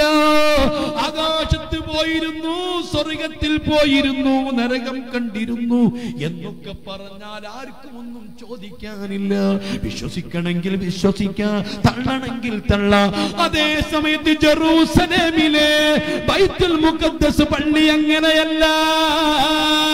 അല്ലാഹുവിന്റെ റസൂൽ അഭിമുഖീകരിക്കുന്ന മക്കയിലെ ജനങ്ങള് അവരോരോ വർഷവും 1ഉം 2ഉം തവണ അവർക്ക് പോയിട്ട് പരിചയമുള്ളത്, ആ പള്ളി അവര് കണ്ടത്, ആ പള്ളിയിൽ അവര് പോകുന്നത്, ആ റൂട്ട് അവർക്ക് ശരിക്കും പരിചയമുള്ളതാ. അതുകൊണ്ട് അവർക്ക് 1000 നാക്കുകളെ കൊണ്ട് ചോദിക്കാനുണ്ട്. ആ പഴയ രൂപം എങ്ങനെയുണ്ട്, അവിടുത്തെ വാതിൽ എങ്ങനെയുണ്ട്, അവിടുത്തെ ഗേറ്റ് എങ്ങനെയുണ്ട്, അവിടുത്തെ റൂട്ട് ഏതാണെന്ന് അവര് ചുറ്റും മുത്തുനബിക്ക് ചുറ്റും നിന്ന് ചോദിച്ചത്. ആ ചോദ്യത്തിന്റെ മുമ്പിൽ അവര് പത്തി മടക്കിയത്, അവർക്കത് ബോധ്യം വന്നത്. അതുകൊണ്ട് ആ മുത്തുനബിയുടെ മുഅ്ജിസാത്തുകളിൽ നിന്ന്, മുത്തുനബി കാണിച്ച അത്ഭുതങ്ങളിൽ നിന്ന് വിശുദ്ധ ഖുർആൻ കഴിഞ്ഞാൽ ഏറ്റവും വലിയ അത്ഭുതം മിഅ്റാജ് അല്ല, അത് ഇസ്റാ തന്നെയാ, ബൈത്തുൽ മുഖദ്ദസിലേക്കുള്ള പ്രയാണമാ. ഇതൊക്കെ മുത്തുനബി അവർക്ക് കാണിച്ചു കൊടുത്ത് ബോധ്യപ്പെടുത്തിയത്. ഇതൊക്കെ ഒന്ന് വിശ്വസിക്കാനാ? ഇതൊക്കെ ബോധ്യപ്പെടാനാ? ഹബീബ് പറയുന്നു, മോനെ, നിന്റെ ശരീരത്തിൽ നിന്ന് ആത്മാവ് പിരിയുമ്പോ, ഒരു മനുഷ്യൻ മരിക്കുമ്പോ ആ മനുഷ്യന്റെ ശരീരത്തിൽ അനുഭവപ്പെടുന്നത് എന്താണെന്നറിയുമോ? ഞാൻ ചോദിക്കുന്നു സഹോദരാ, നമ്മുടെ കൂട്ടത്തിലൊക്കെ നല്ല ധൈര്യമുള്ളവരുണ്ട്, വല്ലാത്ത ശക്തിയുള്ളവരുണ്ട്, അങ്ങനെയും ഇങ്ങനെയൊന്നും പതറാത്തവരുണ്ട്, ടെൻഷൻ വരാത്തവരുണ്ട്, കരച്ചില് വരാത്തവരുണ്ട്, വേദന വരാത്തവരുണ്ട്, ഏതും സഹിക്കാൻ തയ്യാറുള്ളവരുണ്ട്. എന്നാൽ ഞാൻ ചോദിക്കുന്നു, നിങ്ങളെ കൂട്ടത്തിൽ ധൈര്യമുള്ളവരുണ്ടോ? ആൺകുട്ടികളുണ്ടോ? അതിനു വേണ്ടി ഞാൻ ശരിക്കൊരു മുള്ളാണി എടുത്തിട്ട്, ഒരു വിരലിന്റെ വലിപ്പമുള്ള മുള്ളാണി എടുത്തിട്ട് നിന്റെ നഖത്തിന്റെ ഉള്ളിൽ കൂട്ടി മേൽപോട്ട് തറക്കാൻ ധൈര്യമുള്ളവരുണ്ടോ? ഒരു മുള്ളാണി എടുത്തിട്ട് നിന്റെ ചെന്നിയിൽ കൂടി ഉള്ളിലേക്ക് തറക്കാൻ ധൈര്യമുള്ളവരുണ്ടോ? നിന്റെ താടിയല്ലിന്റെ ഉള്ളിൽ കൂടി മേൽപോട്ട് തറക്കാൻ ധൈര്യമുള്ളവരുണ്ടോ? ഏതെങ്കിലും ഒരു മുള്ളാണി എടുത്തിട്ട് നിന്റെ മൂക്കിന്റെ മേൽഭാഗത്തിൽ കൂടി ഉള്ളിലേക്ക് തറക്കാൻ ധൈര്യമുള്ളവരുണ്ടോ? ആർക്കാ ധൈര്യമുള്ളത്? വിരൽ കൂടി കടത്താൻ ആർക്കാ ധൈര്യമുള്ളത്? ഇല്ല, ഇല്ല, സാധ്യമല്ല. എന്നാൽ ഞാൻ തിരിച്ചു ചോദിക്കുന്നു, ഒന്നോ രണ്ടോ ആരോഗ്യമുള്ള ആളുകള് നിന്റെ ശരീരം കയ്യും കാലും മുഴുവനും പിടിച്ചു വെച്ചിട്ട് നിന്റെ നെറ്റിയിൽ കൂടി ആണി ഉള്ളോട്ട് തറച്ചാലോ, നിന്റെ കയ്യിന്റെ നഖത്തിന്റെ ഉള്ളിൽ കൂടി ആണി മേൽപോട്ട് തറച്ചാലോ, നിന്റെ ശരീരത്തിന്റെ ഏതെങ്കിലും ഭാഗത്ത് ആണി തറച്ചാലോ, എന്താ മോനെ നിന്റെ അനുഭവം? ഒന്നുമല്ല, കിടന്ന് നീ പെടയൂലേ, വാവിട്ട് നീ കരയൂലേ, കയ്യും കാലും നിലത്തിട്ടടിക്കൂലേ? എന്തിനാണ് നീ ഇങ്ങനെ ആർക്കും വിളിയും കൂട്ടുന്നത്? എന്തിനാ നീ ഇങ്ങനെ പെടയുന്നത്? ഒരു ആണി അങ്ങ് കേറുമ്പോൾ നീ എന്തിനാണ് ഇങ്ങനെ പെടയുന്നത്? ഒരു ആണി അങ്ങോട്ട് തറക്കുമ്പോൾ നീ എന്തിനാ ഇങ്ങ് വാവിട്ട് കരയുന്നത്? ഒന്നുമല്ല, വേദന കൊണ്ട് കരഞ്ഞതാ, വേദന കൊണ്ട് പൊളഞ്ഞതാ. ഞാൻ നിന്നോട് വീണ്ടും ചോദിക്കുന്നു, ഒരു ആണിയങ്ങ് കേറുമ്പോൾ ഇങ്ങനെ വേദനിക്കുന്നത് എന്ത്? ഒരു ആണി അങ്ങോട്ട് മേൽപോട്ട് തറക്കുമ്പോൾ നിനക്കിങ്ങനെ വേദന വരുന്നത് എന്താ? മോനെ, ചിന്തിച്ചിട്ടുണ്ടോ? നിന്റെ ശരീരത്തിൽ നിന്ന് ആണി അങ്ങോട്ട് കയറുമ്പോൾ അത്രയും സ്പേസിൽ നിന്ന് ആത്മാവ് മാറി നിൽക്കുകയാ. ആത്മാവ് മാറി നിൽക്കുന്ന വേദനയാണ് ആണി അങ്ങോട്ട് കയറുമ്പോ. ആ ആണി കയറുന്ന സ്പേസിൽ നിന്ന് ആത്മാവ് അങ്ങും ഇങ്ങും മാറി നിൽക്കുന്ന വേദനയാ. എന്നാൽ ഒരു മനുഷ്യൻ മരിക്കുമ്പോ അവന്റെ ശരീരത്തിന്റെ മുഴുവൻ ഭാഗങ്ങളിൽ കൂടി, ഓരോ രോമക്കുത്തുകളിൽ കൂടി, ഓരോ രോമസ്തൂപങ്ങളിൽ കൂടി ഇതുപോലെ ആണികൾ തറക്കുന്നത് അനുഭവിച്ചു നോക്കൂ, സങ്കൽപ്പിച്ചു നോക്കൂ. ആ രൂപത്തിനാണ് നിന്റെ ഉപ്പ സഹിച്ചത്. ശരീരത്തിന്റെ ഓരോ രോമക്കുത്തുകളിൽ കൂടി ഇതുപോലെ താണികൾ കയറുന്നതായി നിങ്ങളൊന്ന് സങ്കൽപ്പിച്ചു നോക്കൂ. ആ രൂപത്തിലുള്ള വേദനയാണ്. ഇതെല്ലാം ശരീരത്തിന്റെ ബാഹ്യഭാഗത്തുള്ള വേദനയാണ്. അതേ സമയത്ത് ഹൃദയത്തിന്റെ ഉൾഭാഗത്തുള്ള വേദന അറിയുമോ? ഇമാം ഹുജ്ജത്തുൽ ഇസ്ലാം അബൂ ഹാമിദ് ഗസാലി തങ്ങളെ തൊട്ട് റിപ്പോർട്ട് ചെയ്യുന്ന ഹദീസിൽ കാണാം, മോനെ, സുബ്ഹാനല്ലാഹ്, ചുറ്റുഭാഗത്തും ഇരുമ്പിന്റെ ആണികളുള്ള, നല്ല മതേ ആണികൾ നിറയെ ആണികളുള്ള ഇരുമ്പിന്റെ ഒരു ദണ്ട് നിന്റെ മലദ്വാരത്തിൽ കൂടി കടത്തിയിട്ട് വായിൽ കൂടി പുറത്തേക്ക് തള്ളിയിട്ട് ആരോഗ്യമുള്ള ഒരാൾ നിന്റെ രണ്ട് തോളത്തും ചവിട്ടിപ്പിടിച്ചിട്ട് അത് ശരിക്കൊന്ന് വളച്ചിട്ട് വലിച്ചെടുത്താൽ എന്താണ് സംഭവിക്കുക? അതാണ് നിന്റെ ഉപ്പ മരിച്ചപ്പോ സംഭവിച്ചത്, ഉമ്മ മരിച്ചപ്പോ സംഭവിച്ചത്. നീ മരിക്കുമ്പോൾ സംഭവിക്കാനുള്ളത് കെട്ടുകഥയല്ല. ഇതുകൊണ്ടാ മൂക്കിൽ നിന്ന് രക്തം വരുന്നത്, ഇതുകൊണ്ടാ വായിൽ നിന്ന് രക്തം വരുന്നത്. മുസ്ലിമീങ്ങളെ, ഇത് ചെറിയ സംഭവമല്ല. മുഹമ്മദുർ റസൂലുള്ളാഹ്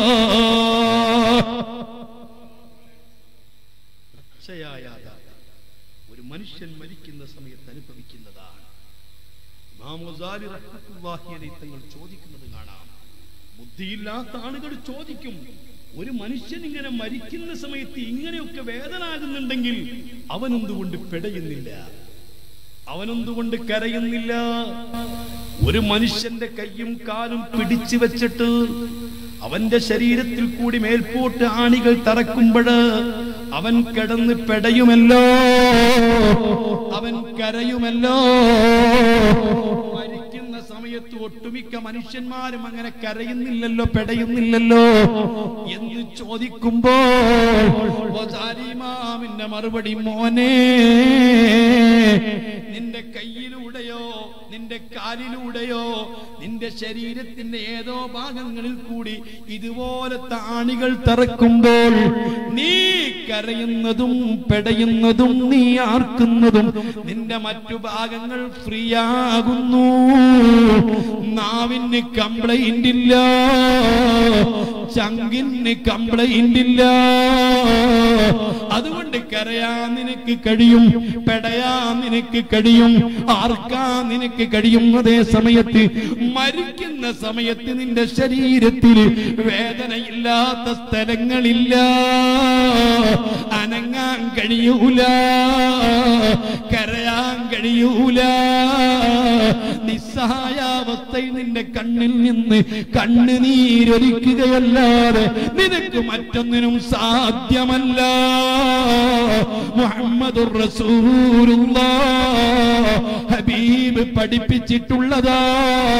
നിന്റെ രണ്ട് നാസികദ്വാരങ്ങൾ, മൂക്കുകൾ വീർത്തിട്ട്, നിന്റെ നെറ്റികൾ വിയർത്തിട്ട്, കണ്ണുകൾ മറിഞ്ഞിട്ട്, കണ്ണിൽ നിന്ന് കണ്ണീര് വരാറല്ലാതെ ഒന്നിനും കഴിയൂല. എല്ലാ സ്ഥലത്തും ഇതുപോലെ വേദനിക്കുന്നത് കൊണ്ട്, ഇതുപോലെ കംപ്ലൈന്റ് ഉള്ളത് കൊണ്ട് നിനക്ക് കഴിയൂല.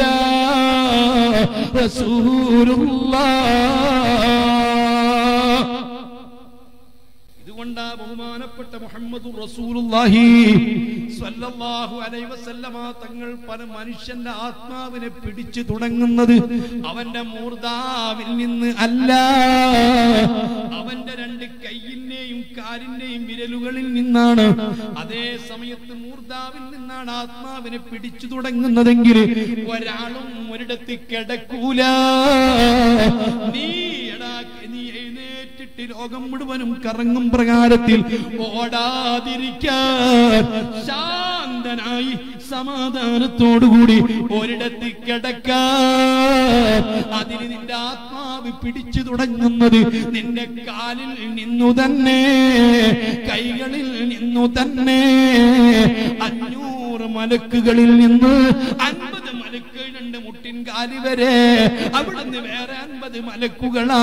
അവരത് കൊണ്ടുവന്നിട്ട് വീണ്ടും വേറെ മലക്കുകൾ ഹൃദയത്തിൽ കൊണ്ടിടുന്നു. കൈകളിൽ വേറെ മലക്കുകളാണ്. മോനെ, ഏതെങ്കിലും ഒരു സമയത്ത് പെട്ടെന്ന് നിനക്ക് നെഞ്ചുവേദന വരും. ഇത് നിന്റെ മരണത്തിന്റെ വേദനയാണെന്ന് കരുതി പേടിക്കണ്ട. അറ്റാക്കല്ല, മൗത്തിന്റെ വേദനയല്ല. മൗത്തിന്റെ വേദന തുടങ്ങുന്നത് നിന്റെ നെഞ്ഞിൽ നിന്നല്ല, നിന്റെ രണ്ട് കൈവിരലുകളിൽ നിന്ന്. അതാ പതിയെ വേദന തുടങ്ങിയിട്ട് ആ വേദന പരമാവധി ശക്തിപ്പെട്ടിട്ട് നിന്റെ രണ്ട് ഷോൾഡറിലെത്തിയാൽ സാധാരണ ഒരു മനുഷ്യൻ താങ്ങാവുന്ന വേദന 40 ടൺ യൂണിറ്റ് വേദനയാണ്. അതിലും അസഹ്യമായ വേദന നിന്റെ രണ്ട് ഷോൾഡറുകളിൽ വന്നാൽ ആ ഷോൾഡറിൽ നിന്നുള്ള വേദന നിന്റെ ഇടത്തുഭാഗത്തെ നെഞ്ഞത്തേക്ക് ഇറങ്ങിയാൽ നിന്റെ കഥ തീർന്നു പോയി.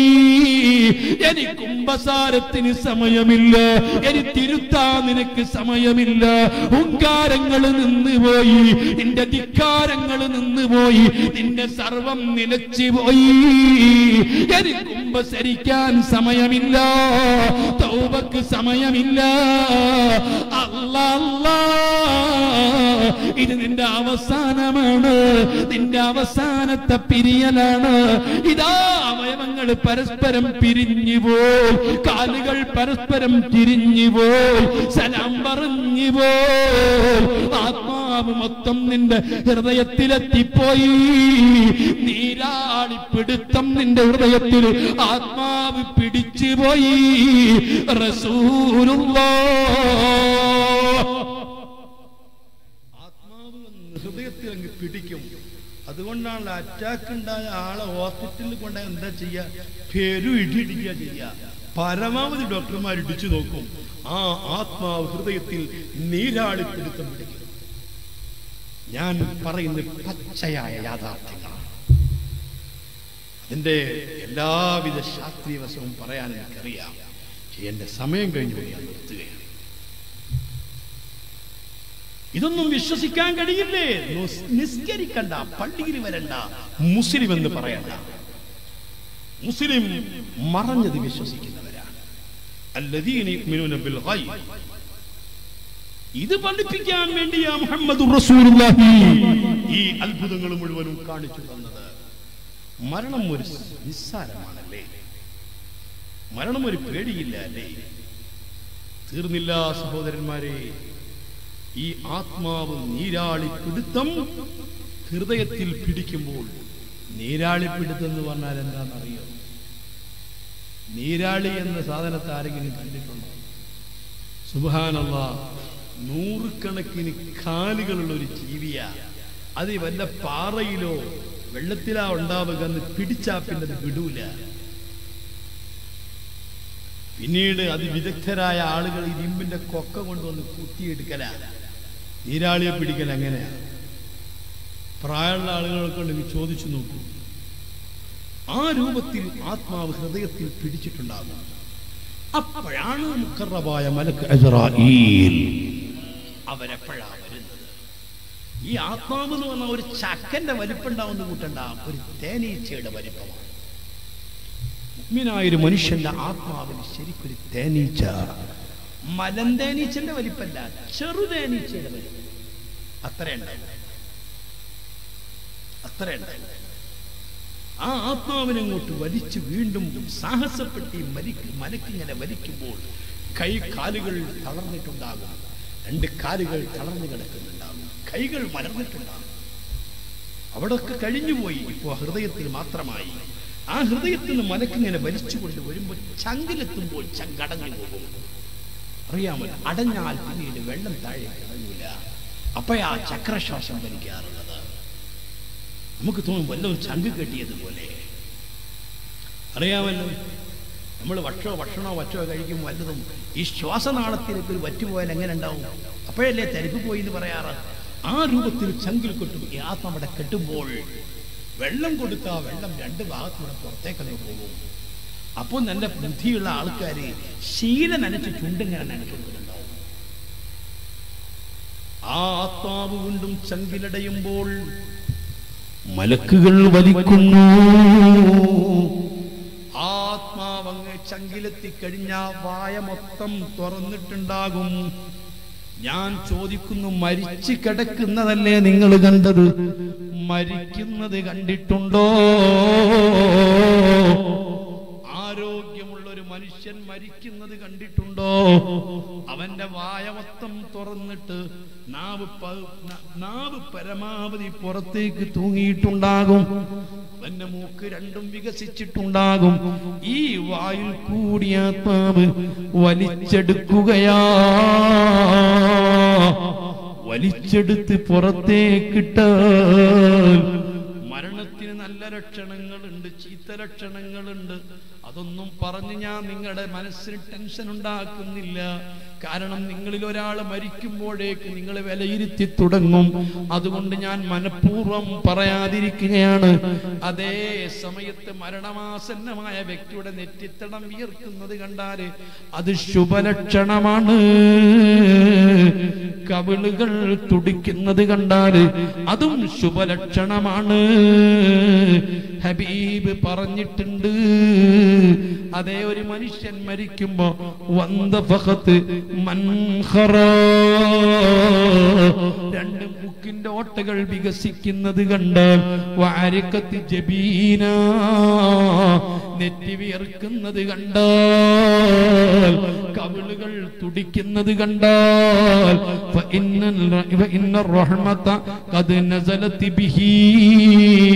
റബ്ബിന്റെ റഹ്മത്ത് ഇറങ്ങിപ്പോയി, നല്ല മരണം തന്നെ റബ്ബ് അനുഗ്രഹിച്ചു പോയി. നമുക്കൊക്കെ ആഖിബത്ത് അല്ലാഹു നന്നാക്കി തരട്ടെ, നന്നാക്കി തരട്ടെ, രക്ഷപ്പെടുത്തി തരട്ടെ. ഓ മുസ്ലിമേ, ആത്മാവിനെ വീണ്ടും മലക്ക് പുറത്തേക്കെടുത്താന് ഈ ആത്മാവ് കിടന്നിങ്ങനെ വിറയുന്നുണ്ടാകും. ഒരു തേനീച്ചയുടെ വലിപ്പത്തിലുള്ള ആത്മാവ് കിടന്നിങ്ങനെ വിറയുമ്പോ സ്വർഗത്തിൽ നിന്ന് കൊണ്ടുവന്ന പട്ടുതുണിയിൽ അത് പൊതിയുകയാണ്. മുഅ്മിനീങ്ങളുടേത് മാത്രമേ പറയുന്നുള്ളൂ, നല്ലവരുടേത് മാത്രമേ പറയുന്നുള്ളൂ, രക്ഷപ്പെട്ട ആത്മാവിനെ പറ്റി മാത്രമേ പറയുന്നുള്ളൂ. അല്ലാഹു നമ്മളെയൊക്കെ രക്ഷപ്പെടുത്തി തരട്ടെ. ഈ ആത്മാവിതാ സ്വർഗത്തിൽ നിന്ന് കൊണ്ടുവന്ന തൂവാലയിൽ പൊതിഞ്ഞിട്ട് മേൽപോട്ട് കൊണ്ടുപോവുകയോ, കൊണ്ടുപോകുന്നത് മലക്കുകളെ കൊള്ള തുറിച്ച് നോക്കുകയോ. അങ്ങനെ നിന്റെ രണ്ട് കണ്ണുകൾ മേൽപോട്ട് മറിഞ്ഞതാ. സല്ലല്ലാഹു അലൈഹി വസല്ലമ ഇനിയും ചെറുപ്പക്കാരെ ചിന്തിക്കാനുണ്ട്. ഈ ആത്മാവ് ഇങ്ങനെ തൂവാലയിൽ പൊതിഞ്ഞു കൊണ്ടുപോകുമ്പോ ഈ ആത്മാവിന്റെ കൂടെ രണ്ട് സാധനങ്ങൾ വേറെയും വെക്കുന്നുണ്ട്. അതെന്താണെന്നറിയോ? ഓരോ മനുഷ്യന്റെയും ശരീരത്തിൽ പടച്ച റബ്ബ് ഒരു ചെറിയ മെമ്മറി ഫിറ്റ് ചെയ്തിട്ടുണ്ട്. നിങ്ങൾ പാലക്കാട് ടൗണിൽ ചെല്ലുമ്പോ, നിങ്ങളുടെ നാട്ടിൽ തന്നെ പല സൗകര്യമുള്ള കടകളിൽ ചെല്ലുമ്പോ, തുണി ഷോപ്പിൽ ചെല്ലുമ്പോ, ജ്വല്ലറികളിൽ ചെല്ലുമ്പോ, ഹോസ്പിറ്റലിൽ ചെല്ലുമ്പോ ബോർഡ് കണ്ടിട്ടില്ലേ? CCTVയുടെ നിരീക്ഷണത്തിലാ. ഈ CCTV ഇപ്പോഴാണ് കണ്ടുപിടിച്ചതെങ്കിൽ എന്റെയും നിന്റെയും ശരീരത്തിൽ പ്രായപൂർത്തിയെത്തിയ അന്ന് മുതൽക്ക് ഒരു CCTV ഉണ്ട്, ഒരു ക്യാമറയുണ്ട്. നിന്റെ ജീവിതം മുഴുവൻ ആ ക്യാമറയിൽ ഒപ്പിയിട്ടുണ്ട്. ഞാൻ പറഞ്ഞതല്ല, ഞാനും നീയും വളരെ ബഹുമാനത്തോടുകൂടി ഓതിക്കൊണ്ടിരിക്കുന്ന ഖുർആനില്ലേ, ഈ കാണുന്ന മുസ്ലിമീങ്ങൾക്ക് മുഴുവനും ഖുർആനിനോട് എന്തൊരു ബഹുമാനമാണ്. വുദുഇല്ലാതെ ഖുർആൻ തൊടില്ലല്ലോ, ശുദ്ധിയില്ലാതെ ഖുർആൻ ഓതില്ലല്ലോ. ഈ പരിശുദ്ധ ഖുർആൻ ആരെങ്കിലും നിന്ദിച്ചു എന്ന് കേട്ടാല് മുട്ടുചുരുട്ടി മുദ്രാവാക്യം വിളിച്ചിട്ട് എന്തും സമർപ്പിക്കാൻ തയ്യാറാണ്, ജീവൻ കൊടുക്കാൻ തയ്യാറാണ്, രക്തം കൊടുക്കാൻ തയ്യാറാണ്. അല്ലാ, അത്രയും വിശുദ്ധമായ വിശുദ്ധ ഖുർആൻ. ഈ ഖുർആൻ എന്താണ് എന്നോടും നിന്നോടും പറയുന്നത്? ഇതിയത്തലക്കൽ മുത്തനഖിയാനി അനിൽ യമീനി വഅനിൽ ശിമാലി ഖഈദ് മാ യൽഫിദു മിൻ ഖൗലിൻ ഇല്ലാ ലദൈഹി റഖീബുൻ അതീദ്. ചെറുപ്പക്കാരാ, ചെറുപ്പക്കാരികളെ, പ്രായപൂർത്തിയെത്തിയ അന്ന് മുതൽക്ക് എന്റെയും നിന്റെയും CCTV, ശരീരത്തിൽ പടച്ചറ പൊളിപ്പിച്ച് വെച്ചിരിക്കുന്ന CCTV ഓപ്പൺ ചെയ്തതാ, അത് പകർത്തിക്കൊണ്ടിരിക്കുകയാ. മോനെ, എന്റെയും നിന്റെയും ഒക്കെ മൊബൈലുകളിൽ ചെറിയ മെമ്മറി ഇല്ലേ? ആ മെമ്മറി നീ ഒന്നെടുത്ത് പുറത്തേക്ക് എടുത്തിട്ട് അത് ശരിക്കൊന്ന് പരിശോധിച്ച് നോക്ക്. ആ മെമ്മറി എന്ന് പറയുന്നത് ആ ചെമ്പിന്റെ കമ്പിയാ. ആ ചെമ്പിന്റെ കമ്പിക്ക് എത്രയാ വലിപ്പമുള്ളത്? ഒരു പഞ്ചസാര തരിയുടെ വലിപ്പമല്ലേ ഉള്ളൂ. ആ പഞ്ചസാര തരിയുടെ വലിപ്പമുള്ള മെമ്മറി എത്ര ജീവിയാ? സുബ്ഹാനല്ലാഹ്. 8 GB, 20 GB, 100 GB ഇങ്ങനെ തുടങ്ങിയിട്ട് ഇപ്പൊ 2000 GB ഒക്കെയുള്ള മെമ്മറി ഇല്ലേ? സുബ്ഹാനല്ലാഹ്. ഇന്ത്യ രാജ്യത്തുള്ള ജനങ്ങളുടെ മുഴുവനും അവരെ മുഴുവൻ ആധാറുകളും അവരെ ഡീറ്റെയിൽസുകളും ബയോഡാറ്റകളും രഹസ്യങ്ങളും മൊത്തം ഒരു ചെറിയ മെമ്മറിയിൽ സൂക്ഷിക്കാൻ ആധുനിക ലോകം പഠിച്ചില്ലേ? ഒരു മെമ്മറിയിൽ എത്രയാണ് കൊള്ളുന്നത്, എത്രയാണ് അതിനൊക്കെ സ്പേസ് ഉള്ളത്. എന്നാൽ ഇത് മുഴുവനും കണ്ടുപിടിച്ച മനുഷ്യനെ സൃഷ്ടിച്ച, ആ മനുഷ്യന്റെ തല സൃഷ്ടിച്ച, ആ മനുഷ്യന്റെ ബുദ്ധിയെ സൃഷ്ടിച്ച സർവാധിനാഥനായ റബ്ബുൽ ഇസ്സത്ത് എന്റെയും നിന്റെയും ശരീരത്തില് നഗ്നനേത്രങ്ങളെ കൊണ്ട് കാണാൻ കഴിയാത്ത ഒരു ചെറിയ മെമ്മറി സൃഷ്ടിച്ചിട്ടുണ്ട്. ആ മെമ്മറിയിൽ നിന്റെ സർവ ചിത്രങ്ങളുമുണ്ട്, നിന്റെ ഹുങ്കാരങ്ങളുണ്ട്, നിന്റെ ധിക്കാരങ്ങളുണ്ട്, നിന്റെ സർവ പ്രവർത്തികളും പ്രായപൂർത്തിയെത്തിയതിനു ശേഷം മരിക്കുന്നത് വരെ നീ ചെയ്തത് മുഴുവനും, പറഞ്ഞത് മുഴുവനും, ചിന്തിച്ചത് മുഴുവനും, നിന്റെ എല്ലാ ഹുങ്കാരങ്ങളും ധിക്കാരങ്ങളും, നിന്റെ സർവ തോന്നിവാസങ്ങളും, നിന്റെ സർവ ചലനങ്ങളും നിശ്ചലനങ്ങളും ഈ മെമ്മറിയിലുണ്ട്. പടച്ചറബ് ഒപ്പിവെച്ചിട്ടുണ്ട്. ഓപ്പറേറ്റർമാര് കൂടെയുണ്ട്. ഹക്കീം തീരി എന്ന 2 മലക്കുകൾ അത് ഓപ്പറേറ്റ് ചെയ്തുകൊണ്ട് നിന്റെ കൂടെയുണ്ട്. നിന്റെ ശരീരത്തിന് ആത്മാവങ്ങി പിരിയുമ്പോൾ, നിന്റെ പ്രവർത്തനങ്ങൾ നിലയ്ക്കുമ്പോൾ, നിന്റെ എല്ലാം തീരുമ്പോൾ, നിന്റെ ശരീരത്തിൽ നിന്ന് അതുവരെ ഒപ്പിയെടുത്ത മെമ്മറി എടുത്തിട്ട് ഈ ആത്മാവിന്റെ കൂടെ കൂട്ടിവെച്ചിട്ട് ഇത് മലക്കുകൾ കൊണ്ടുപോകുന്നു.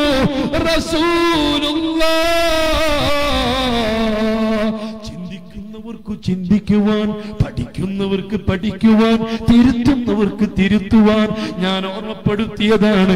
സുബ്ഹാനല്ലാഹ്. ഈ മെമ്മറി ആത്മാവിന്റെ കൂടെ കൊണ്ടുപോകുന്നുണ്ട്. ആത്മാവിന്റെ കൂടെ കൊണ്ടുപോയാൽ അല്ലാഹു സുബ്ഹാനഹു വ തആല 7 ആകാശങ്ങളെ സൃഷ്ടിക്കുന്നതിന്റെ മുൻപ് 7 ആകാശങ്ങളുടെ പാറാവുകാരായ മലക്കുകളെ ആ റബ്ബ് സൃഷ്ടിച്ചത് ആചാനബാഹുവായ മലക്കുകളാ. നഗ്നനേത്രങ്ങളെ കൊണ്ട് കാണാൻ പറ്റാത്ത ചെറിയ ചെറിയ മലക്കുകൾ മുതൽക്ക് വലിയ ആചാനബാഹുകളായ മലക്കുകളുണ്ട്.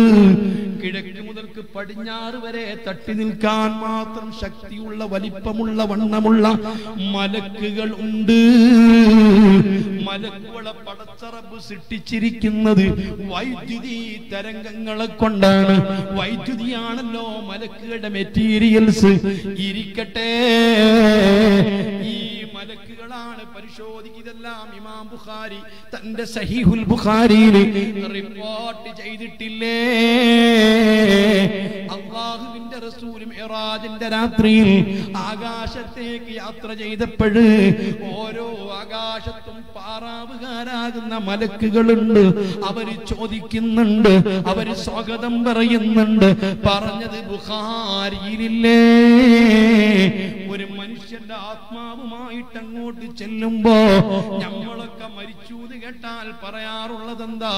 ഇന്നാ ലില്ലാഹി വ ഇന്നാ ഇലൈഹി റാജിഊൻ. നമ്മളൊക്കെ അല്ലാഹുവിലേക്ക് മടങ്ങി പോകുന്നവരാ. ഈ ഡെഡ് ബോഡി ഇവിടെ ഇട്ടേച്ചിട്ട് ആത്മാവിനെ മലക്കുകൾ കൊണ്ടുപോവുകയാ. 1-ാം ആകാശത്തെത്തുമ്പോ ഈ മലക്ക് ചോദിക്കുന്നു, ആരാണ് ഈ മലക്ക് ഈ ഡെഡ് ബോഡിയുടെ കൂടെ വെച്ചിരിക്കുന്ന ഈ മെമ്മറി ഒന്നെടുത്തിട്ട് അത് സ്ക്രീനിൽ ഒന്നിട്ടിട്ട് പരിശോധിക്കുന്നു. സുബ്ഹാനല്ലാഹ്. ഒറ്റടിക്ക് കേൾക്കുന്ന സമയത്ത് വിശ്വസിക്കാൻ നിങ്ങൾക്ക് പ്രയാസമുണ്ടെങ്കിൽ മക്കളെ, ആധുനിക ശാസ്ത്രത്തിന്റെ വെളിച്ചത്തിൽ ഇത് മുഴുവനും ഇന്ന് തെളിയിക്കപ്പെട്ടിരിക്കുകയോ. ഇതൊന്നും ഇന്നൊരു സംഭവമല്ല. ഈ പ്രകാശത്തിന്റെ സ്പീഡ് എത്രയെന്നറിയോ? ഈ ലോകത്ത് ഏറ്റവും കൂടുതൽ വേഗതയുള്ള വസ്തു പ്രകാശമാണ്. ഒരു സെക്കൻഡിൽ 3 ലക്ഷം കിലോമീറ്റർ ആണ്. എന്നാൽ പടച്ച റബ്ബ് പ്യൂർ പ്രകാശം കൊണ്ട് സൃഷ്ടിച്ചിരിക്കുന്ന സൃഷ്ടികളാണ് റബ്ബിന്റെ മലക്കുകള്. മലക്കുകളാണ് ഇതിന്റെയൊക്കെ ആളുകള്. അവര് സ്പീഡിന് പരിധിയില്ല. ആ മലക്ക് മലക്കങ്ങ് കൊണ്ടുപോയി ഒന്നാം ആകാശത്തെ മലക്ക് പരിശോധിക്കുന്നു. ഈ ആത്മാവിന്റെ കൂടെ വെച്ചിരിക്കുന്ന ഈ മെമ്മറി എടുത്തുകൊണ്ട് പരിശോധിക്കുന്നത് എന്താണ്? ഞങ്ങളുടെ നാട്ടിൽ എല്ലാ വർഷവും ഉറൂസ് നടന്നിരുന്നു, സ്വലാത്തും വാർഷികവും പ്രഭാഷണവും നടന്നിരുന്നു, പണ്ഡിതന്മാര് വന്നുകൊണ്ട് പ്രഭാഷണം നടത്തിയിരുന്നു, അവര് പല കാര്യങ്ങളും ഞങ്ങളോട് പ്രസംഗിച്ചിരുന്നു, അവർക്ക് ഞങ്ങൾ വേണ്ട സൗകര്യങ്ങൾ ചെയ്തു കൊടുത്തിരുന്നു, അവർക്ക് ഞങ്ങൾ ഭക്ഷണം കൊടുത്തിരുന്നു, ആലിമീങ്ങളെ ഞങ്ങൾ സ്നേഹിച്ചിരുന്നു. പക്ഷേ ഇത്തരം കാര്യങ്ങളൊന്നും പണ്ഡിതന്മാര് ഞങ്ങൾക്ക് പറഞ്ഞു തന്നില്ല. പറയരുതേ മുസ്ലിമീങ്ങളെ, പറയരുതേ ഉമ്മമാരെ.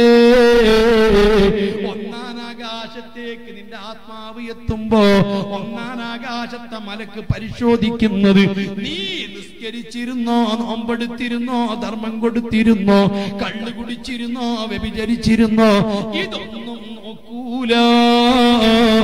ഒന്നാം ആകാശത്തുന്ന സമയത്ത് നിന്റെ മലക്ക് നിന്നെ പരിശോധിക്കുന്നത്, നിന്റെ മെമ്മറിയിൽ പരിശോധിക്കുന്നത് നിന്റെ വിശ്വാസമാണ്. അള്ളാഹുവിനെ പറ്റി, അള്ളാഹുവിന്റെ മലക്കുകളെ പറ്റി, ആഖിറത്തെ പറ്റി, സ്വർഗത്തെ പറ്റി, നരകത്തെ പറ്റി, ആത്മാവിനെ പറ്റി, മനുഷ്യൻ വിശ്വസിക്കേണ്ട വിശ്വാസങ്ങളെ പറ്റി നിന്റെ നിലപാടെന്താ? വിശ്വാസങ്ങൾ ക്ലിയറാണോ? നിന്റെ ആത്മാവിനെ വീണ്ടും ചുരുട്ടി മടക്കിയിട്ട് തൊട്ടടുത്ത ആകാശത്തേക്ക് സെലക്ട് ചെയ്യുന്നതാണ്. അതേ സമയത്ത് ഇതൊന്നും എനിക്കറിഞ്ഞൂടാ, റബ്ബിനെ പറ്റി അറിയില്ല, മലക്കിനെ പറ്റി അറിയൂല, ആഖിറം അറിയൂല, ഖബർ എന്താണെന്നറിയൂല, നരകം എന്താണെന്നറിയൂല, മഹ്ശർ എന്താണെന്നറിയൂല, ആഖിറത്തെ പറ്റി അറിയില്ല, പടച്ച റബ്ബിനെ പറ്റി അറിയില്ല. ഈ വക വിശ്വാസങ്ങളൊന്നും പഠിച്ചിട്ടില്ല, അറിഞ്ഞിട്ടില്ല. ആത്മാവ് മടക്കി ചുരുട്ടിയിട്ട് ഇതാ താഴേക്ക് വലിച്ചെറിയുന്നതാ. ഔ തഹ്വീ ബിഹിർരിഹു ഫീ മകാനിൻ സഹീഖ്. ഏഴാം ഭൂമിക്കടിയിൽ ചെന്ന് ആത്മാവ് ആപതിക്കുന്നതാ. അത് സിജ്ജീനിലാ.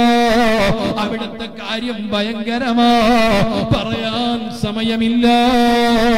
അതേ സമയത്ത് രണ്ടാം ആകാശത്ത് പരിശോധിക്കുന്നത് നിന്റെ നിസ്കാരമാണ്, മൂന്നാം ആകാശത്ത് നിന്റെ നോമ്പാണ്, നാലാം ആകാശത്ത് സക്കാത്താണ്, ഹജ്ജ് പരിശോധിക്കപ്പെടുന്നതാണ്, ആറിൽ നിന്റെ സൽസ്വഭാവത്തെ പറ്റിയാണ്, ഏഴാം ആകാശത്ത് പരിശോധന. അതേ മോനെ, നിന്റെ ഉത്തരവാദിത്ത നിർവഹണങ്ങളാ. ഇത് മുഴുവനും പരിശോധിച്ച് ക്ലിയർ ആണെങ്കിൽ ആത്മാവ് റബ്ബിന്റെ സമീപത്തെത്തി, റബ്ബിന്റെ അരികിലെത്തിയാൽ, റബ്ബൊന്ന് പരിഗണിച്ചാൽ, റബ്ബൊന്ന് പരിഗണിച്ചാൽ നീ രക്ഷപ്പെട്ടു, നിനക്ക് അനുഗ്രഹം ചൊരിഞ്ഞു. അല്ലാഹുവിന്റെ റഹ്മത്തിന്റെ നോട്ടം കിട്ടിയാൽ സർവ പാപം പൊറുത്തു. പക്ഷേ റബ്ബിന്റെ അരികിലേക്ക് എത്തണമെങ്കിൽ ഈ കടമ്പകൾ മുഴുവനും കടക്കേണ്ടതാണ്. റബ്ബ് പൊറുക്കേണ്ടത് മുഴുവനും പൊറുത്ത് അനുഗ്രഹം ചൊരിഞ്ഞ് അതേ സ്പീഡിൽ ആത്മാവ് തിരിച്ചു എത്തിപ്പോയി. ഡെഡ് ബോഡിയിൽ തിരിച്ചു കൊണ്ടുവന്നു. ഡെഡ് ബോഡിയുടെ സമീപത്ത് തന്നെ ഈ ആത്മാവ് തിരിച്ചെത്തിക്കഴിഞ്ഞാൽ ആ നിമിഷ നേരം കൊണ്ട് ഏഴാകാശത്തിന് ആത്മാവ് വീണ്ടും തിരിച്ചു വരും, മലക്കുകൾ കൊണ്ടുവരും. ആ കൊണ്ടുവരുന്ന രംഗം ഹബീബ് റസൂലുള്ളാഹി സ്വല്ലല്ലാഹു അലൈഹി വസല്ലം തങ്ങൾ പറയുന്നു. ഞാൻ എൻ്റെ പ്രസംഗം നിർത്തുകയാണ്, ദിവസങ്ങളോളം പറഞ്ഞാൽ തീരില്ല. ഇത് നമ്മൾ മനസ്സിലാക്കിയിട്ടില്ല, ആഖിറത്തെ പറ്റി അറിഞ്ഞിട്ടില്ല. നിങ്ങൾക്കറിയുമോ, നബി സല്ലല്ലാഹു അലൈഹി വസല്ലം തങ്ങൾ പറയുന്നു, ബീവി ആയിഷ റളിയല്ലാഹു അൻഹയെ തൊട്ട് റിപ്പോർട്ട് കാണാം. ആയിഷ ആത്മാവ് വിതുമ്പുവെന്ന് ബുഖാരിയിലുണ്ട്, ഹദീസുകളിലൊക്കെ വ്യക്തമായിട്ടുണ്ട്. ആത്മാവിന്റെ കരച്ചിലും നൊമ്പരവും മുത്തിനെ പറഞ്ഞിട്ടുണ്ട്. പക്ഷേ ആയിഷ ബീവിയോട് പറഞ്ഞത് കാണാം, ഏറ്റവും കൂടുതൽ ആത്മാവ് പൊട്ടിക്കരയുന്നത് എപ്പോഴാണ്? ആയിഷ ആത്മാവിന്റെ അരികിൽ നിന്ന് ആത്മാവ് തിരിച്ചെത്തിയിട്ട് ഈ ഡെഡ് ബോഡി കാണുമ്പോ ഈ ഡെഡ് ബോഡി ഒരുപക്ഷെ റോഡ് സൈഡിൽ ചതഞ്ഞരഞ്ഞ് കിടക്കുന്നുണ്ടാകും, അല്ലെങ്കിൽ മോർച്ചറിയിൽ ഉണ്ടാകും, അല്ലെങ്കിൽ മറ്റെവിടെയെങ്കിലും ഉണ്ടാകും. ഒരുപക്ഷെ കൊട്ടാര സമാനമായ വീടിനകത്ത് ഒരു കട്ടിലിൽ കൊണ്ടുപോയി വെച്ചിട്ട് പായവില്ല, വിരിപ്പില്ല, കേവലം ഒരു കട്ടിലിൽ ഈ ഡെഡ് ബോഡി കിടത്തിയിട്ടുണ്ടാകും. കിടത്തിയിട്ടോ ഈ ശരീരത്തിൽ നേരത്തെ ധരിച്ചിരുന്ന വസ്ത്രങ്ങൾ മുഴുവൻ മാറ്റിയിട്ടുണ്ട്, വിലപിടിപ്പുള്ള വാച്ചുകൾ അഴിച്ചു വെച്ചിട്ടുണ്ട്, വിലപിടിപ്പുള്ള പാന്റും ഷർട്ടും മാറ്റിയിട്ടുണ്ട്. അല്ലാ, തീരെ ജീവിതത്തിൽ ഉടുത്ത് പരിചയമില്ലാത്ത ഒരു നേർത്ത വെള്ള തുണി കൊണ്ട് മൂടിയിട്ടിട്ടുണ്ട്. ഈ രണ്ട് വിടർന്നു നിൽക്കുന്ന രണ്ട് കാലുകൾ പരസ്പരം ചേർത്തി കെട്ടിയിട്ടുണ്ട്. ഈ തളർന്ന രണ്ട് കൈകൾ ശരീരത്തോട് ചേർത്തി വെച്ചിട്ടുണ്ട്. ഈ പൊളന്നു കിടക്കുന്ന വായ അത് മൂർധാവിലേക്ക് പിടിച്ചു കെട്ടിയിട്ടുണ്ട്. ഈ വികസിച്ചു നിൽക്കുന്ന രണ്ട് മൂക്കിന്റെ ഓട്ടയിൽ ചെറിയ പഞ്ഞി വെച്ച് കൊടുത്തിട്ടുണ്ട്. മാത്രമല്ല, ഈ വീർത്ത് വീർത്ത് വരുന്ന വയറ് അത് വീർത്ത് പൊട്ടാതിരിക്കാൻ ഒരു 60 ഗ്രാം തൂക്കം വരുന്ന സാധനം വയറ്റത്ത് വെച്ചിട്ടുണ്ട്. ഈ നിലക്ക് ഈ കട്ടിരന്റെ കാലുകളിൽ ഉറുമ്പ് കയറാതിരിക്കാൻ വേണ്ടി ഇതാ മണ്ണെണ്ണയോ സമാനമായ വസ്തുക്കളോ മുക്കിയിരിക്കുന്ന ശീല കൊണ്ട് കെട്ടിയിട്ടുണ്ട്. ഈ രംഗം ആത്മാവ് കാണുമ്പോ പൊട്ടി പൊട്ടി കരയുന്നു. എത്ര കാലം ഞാൻ താമസിച്ചൊരു വീടാണ്, ഞാൻ താമസിച്ചൊരു കൂടാണ്, എവിടെയെല്ലാം ഞാൻ കൊണ്ടുപോയിരുന്നതാണ്. ഈ ആത്മാവ് പൊട്ടി പൊട്ടി കരയുന്നു. ഈ ശരീരത്തിന്റെ സമീപത്ത് വന്നിരിക്കുന്നു. അല്ലാഹുവിന്റെ റസൂൽ, അല്ലാഹുവിന്റെ ആരാ മോനെ നിനക്ക് പഠിപ്പിച്ചത്? ഈ ഖുർആൻ അല്ലാഹുവിന്റെ കലാമാണെന്ന് ആരാ നിനക്ക് പഠിപ്പിച്ചത്? ആര് പറഞ്ഞിട്ടാ നീ നിസ്കരിക്കുന്നത്? ആര് പറഞ്ഞിട്ടാ നീ നോമ്പെടുക്കുന്നത്? ഞാനും നീയും ആര് പറഞ്ഞ അടിസ്ഥാനത്തിലാണ് മുസ്ലിമാണെന്ന് പറയുന്നത്? ഇത് മുഴുവനും നമുക്ക് പഠിപ്പിച്ച മുത്ത് നബി സ്വല്ലല്ലാഹു അലൈഹി വസല്ലമ തങ്ങൾ പറയുകയാണ്, മനുഷ്യനെ തൊട്ട് പടച്ച റബ്ബ് പലതും മറച്ചു വെച്ചിട്ടുണ്ട്. ആത്മാവിന്റെ നൊമ്പരം മറച്ചു വെച്ചതാ. മനുഷ്യനെങ്ങാനും ആത്മാവിന്റെ നൊമ്പരം, ആത്മാവിന്റെ വിതുമ്പലും കരച്ചിലും കേൾക്കുകയാണെങ്കിൽ ആ നിമിഷ നേരം അവൻ ബോധം കെട്ട് മരിക്കുമായിരുന്നു. മനുഷ്യൻ നിലനിൽക്കാൻ, മനുഷ്യൻ മറ്റുള്ളവരെ മറവ് ചെയ്യാൻ അല്ലാഹുവിന്റെ തീരുമാനമനുസരിച്ച് ഇത്ര കാലം ഈ ദുനിയാവ് നിലനിൽക്കണമെന്ന് കരുതി പടച്ച റബ്ബ് മനുഷ്യനിൽ നിന്ന് പലതും മറച്ചു വെച്ചതാ. അതുകൊണ്ട് ആത്മാവിന്റെ വിതുമ്പലും കരയലും റബ്ബ് മറച്ചു വെച്ചതാ. മുഹമ്മദുർ റസൂലുള്ളാഹ് ആയിഷ അങ്ങനെ ആത്മാവ് എല്ലാം നിരീക്ഷിക്കുന്നു, വരുന്നവരെ മുഴുവനും ശ്രദ്ധിക്കുന്നു, അവിടെ പറയുന്നത് മുഴുവനും ശ്രദ്ധിക്കുന്നു. ആരെല്ലാം കരയുന്നു, വിതുമ്പുന്നു, എല്ലാം ശ്രദ്ധിച്ച് അവസാനം മയ്യത്ത് കുളിപ്പിച്ചിട്ട് കഫൻ ചെയ്തിട്ട് ആളുകൾ ചുമന്നിട്ട് ഈ മയ്യത്ത് സ്ട്രെച്ചറിൽ വെച്ചിട്ട് സ്ട്രെച്ചറെടുത്ത് കട്ടിലിൽ വെച്ചിട്ട് കട്ടിലാളുകൾ ചുമന്ന് മൂടിയിട്ട് ആ വീട്ടുപടിക്കൽ നിന്ന് ഇറങ്ങിപ്പോകുമ്പോൾ ഈ ശരീരത്തിൽ നിന്ന് പിരിഞ്ഞ ആത്മാവ് ആ മയ്യത്ത് കട്ടിലിന്റെ മുകളിലുണ്ട്. മയ്യത്തിന്റെ കട്ടിലിന്റെ മുകളിൽ നിന്ന് ഈ വീട്ടിലേക്ക് ശ്രദ്ധിച്ചിട്ട് ഈ വീട്ടിൽ നിന്ന് ഉയരുന്ന അലമുറകളും ഈ വീട്ടിൽ നിന്ന് ഉയരുന്ന കരച്ചിലുകളും എല്ലാം കേട്ടുകൊണ്ട് ആത്മാവ് പറയുന്നൊരു കാര്യമുണ്ട്. ഇതുകൂടി പറഞ്ഞ് ഞാൻ എന്റെ പ്രസംഗം നിർത്തി. ഇന്ന് വരെ നിങ്ങൾ ഏതെങ്കിലും മയ്യത്തിന്റെ കൂടെ പോയിട്ടുണ്ടോ? ഇനി ഏതെല്ലാം മയ്യത്തിന്റെ കൂടെ നിങ്ങൾ പോകുന്നുണ്ട്? ബോധം വേണേ.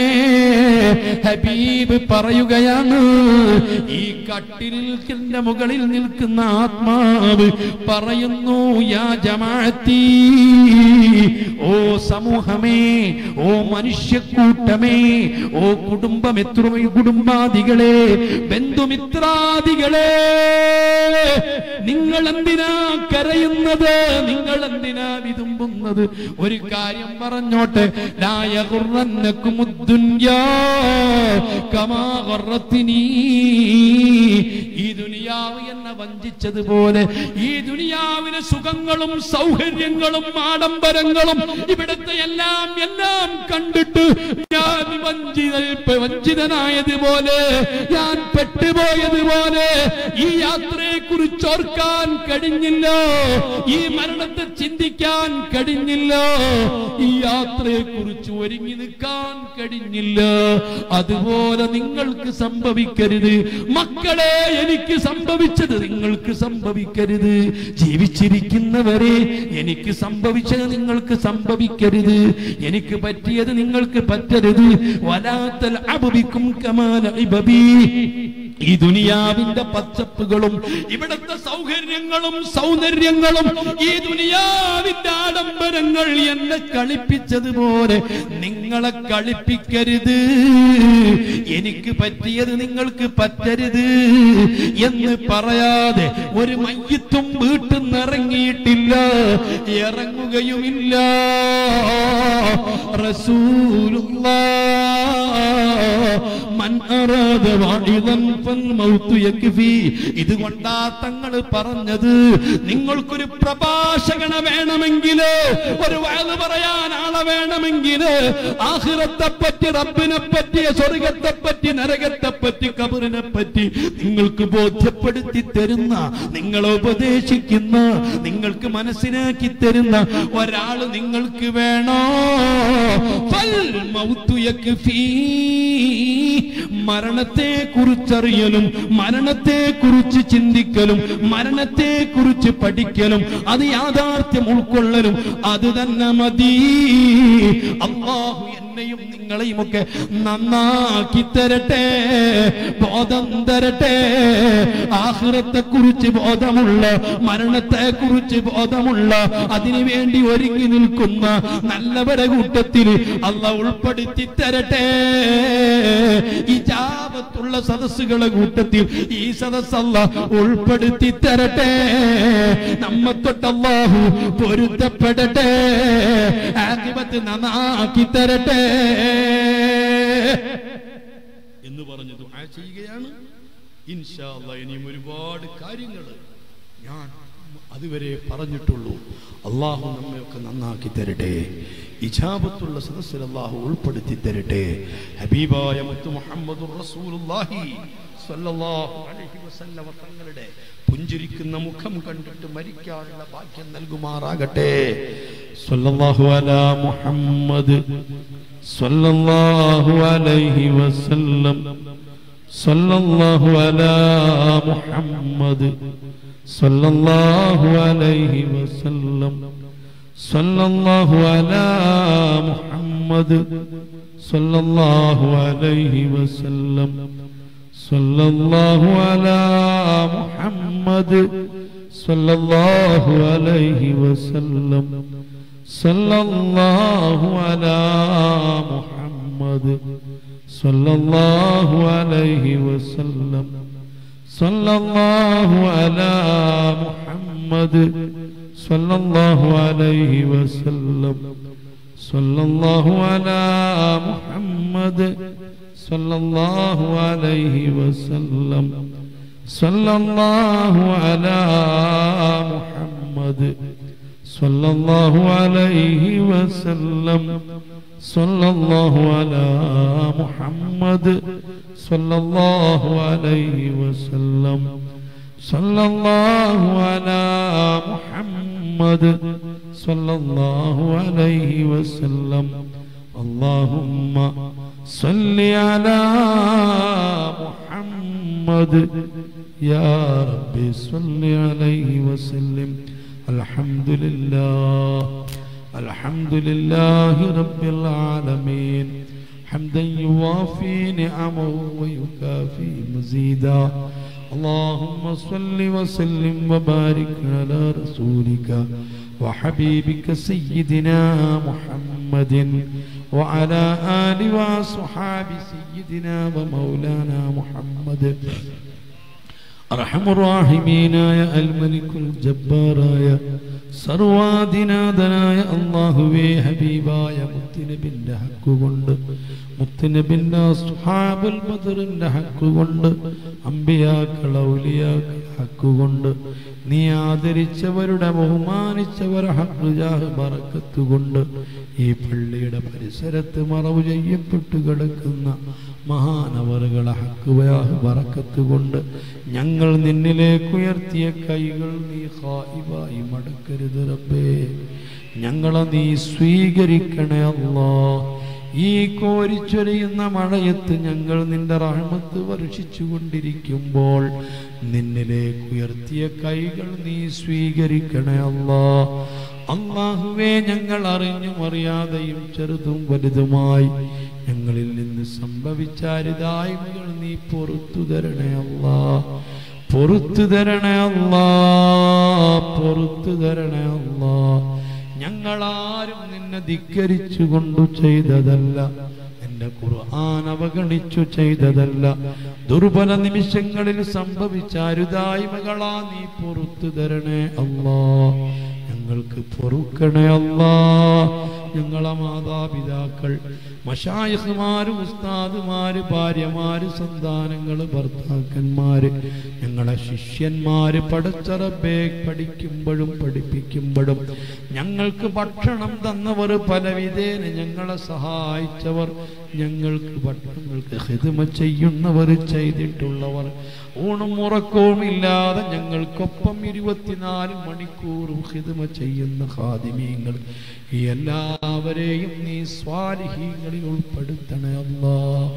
നീ നന്നാക്കി തരണേ അല്ലാഹ്. നിന്റെ ബറകാത്ത് ചൊരിയണേ അല്ലാഹ്. ഈ പരിപാടി സംഘടിപ്പിച്ച സംഘാടകർ, ഇതിനു വേണ്ടി അധ്വാനിച്ചവർ, സഹായിച്ചവർ, സഹകരിച്ചവർ, ഈ മഹത്തായ പരിപാടിയിലേക്ക് ദാനം ധർമ്മം നൽകിയവർ, എല്ലാവർക്കും നീ ഖൈറും ബറക്കത്തും നൽകണേ അല്ലാഹ്. ജീവിതത്തിൽ വലിയ ബറക്കത്ത് ചെയ്യണേ അല്ലാഹ്. എല്ലാവിധ ബലാകളും മുസീബത്തുകളും ഞങ്ങളിൽ നിന്നും അവരിൽ നിന്നും നീ ദഫഅ് ചെയ്യണേ അല്ലാഹ്. റബ്ബേ, ആഖിർ സമാനാണ്. ഈമാൻ വളരെ വളരെ കുറഞ്ഞു പോയി ഒരു കാലമാണ്. നിന്നിലേക്ക് എടുത്തു കാണിക്കാനുള്ള ഈമാൻ ഞങ്ങൾക്ക് നൽകണേ അല്ലാഹ്. നിന്റെ കൽപ്പനകളും നിരോധാജ്ഞകളും ഉൾക്കൊണ്ട് ജീവിക്കാൻ മാത്രമെങ്കിലും ഞങ്ങൾക്ക് നിന്നെ തൊട്ടുള്ള ഖൗഫ് നൽകണേ അല്ലാഹ്. അല്ലാഹുവേ, ഞങ്ങളാക്കിയ ഞങ്ങളെ മാതാപിതാക്കളിൽ പലരും, ഉസ്താദുമാരിൽ പലരും, മശായിഖുമാര്, ബന്ധുക്കൾ, കുടുംബങ്ങളിൽ പലരും 6 അടി മണ്ണിലാണ് റബ്ബേ. അവരെ ഖബറുകൾ നീ സ്വർഗമാക്കണേ അല്ലാഹ്, വിശാലമാക്കണേ അല്ലാഹ്. ഇന്നല്ലെങ്കിൽ നാളെ ഞങ്ങളും മരിക്കുമ്പോൾ ഞങ്ങളെ ആഖിബത്ത് നന്നാക്കി തരണേ അല്ലാഹ്.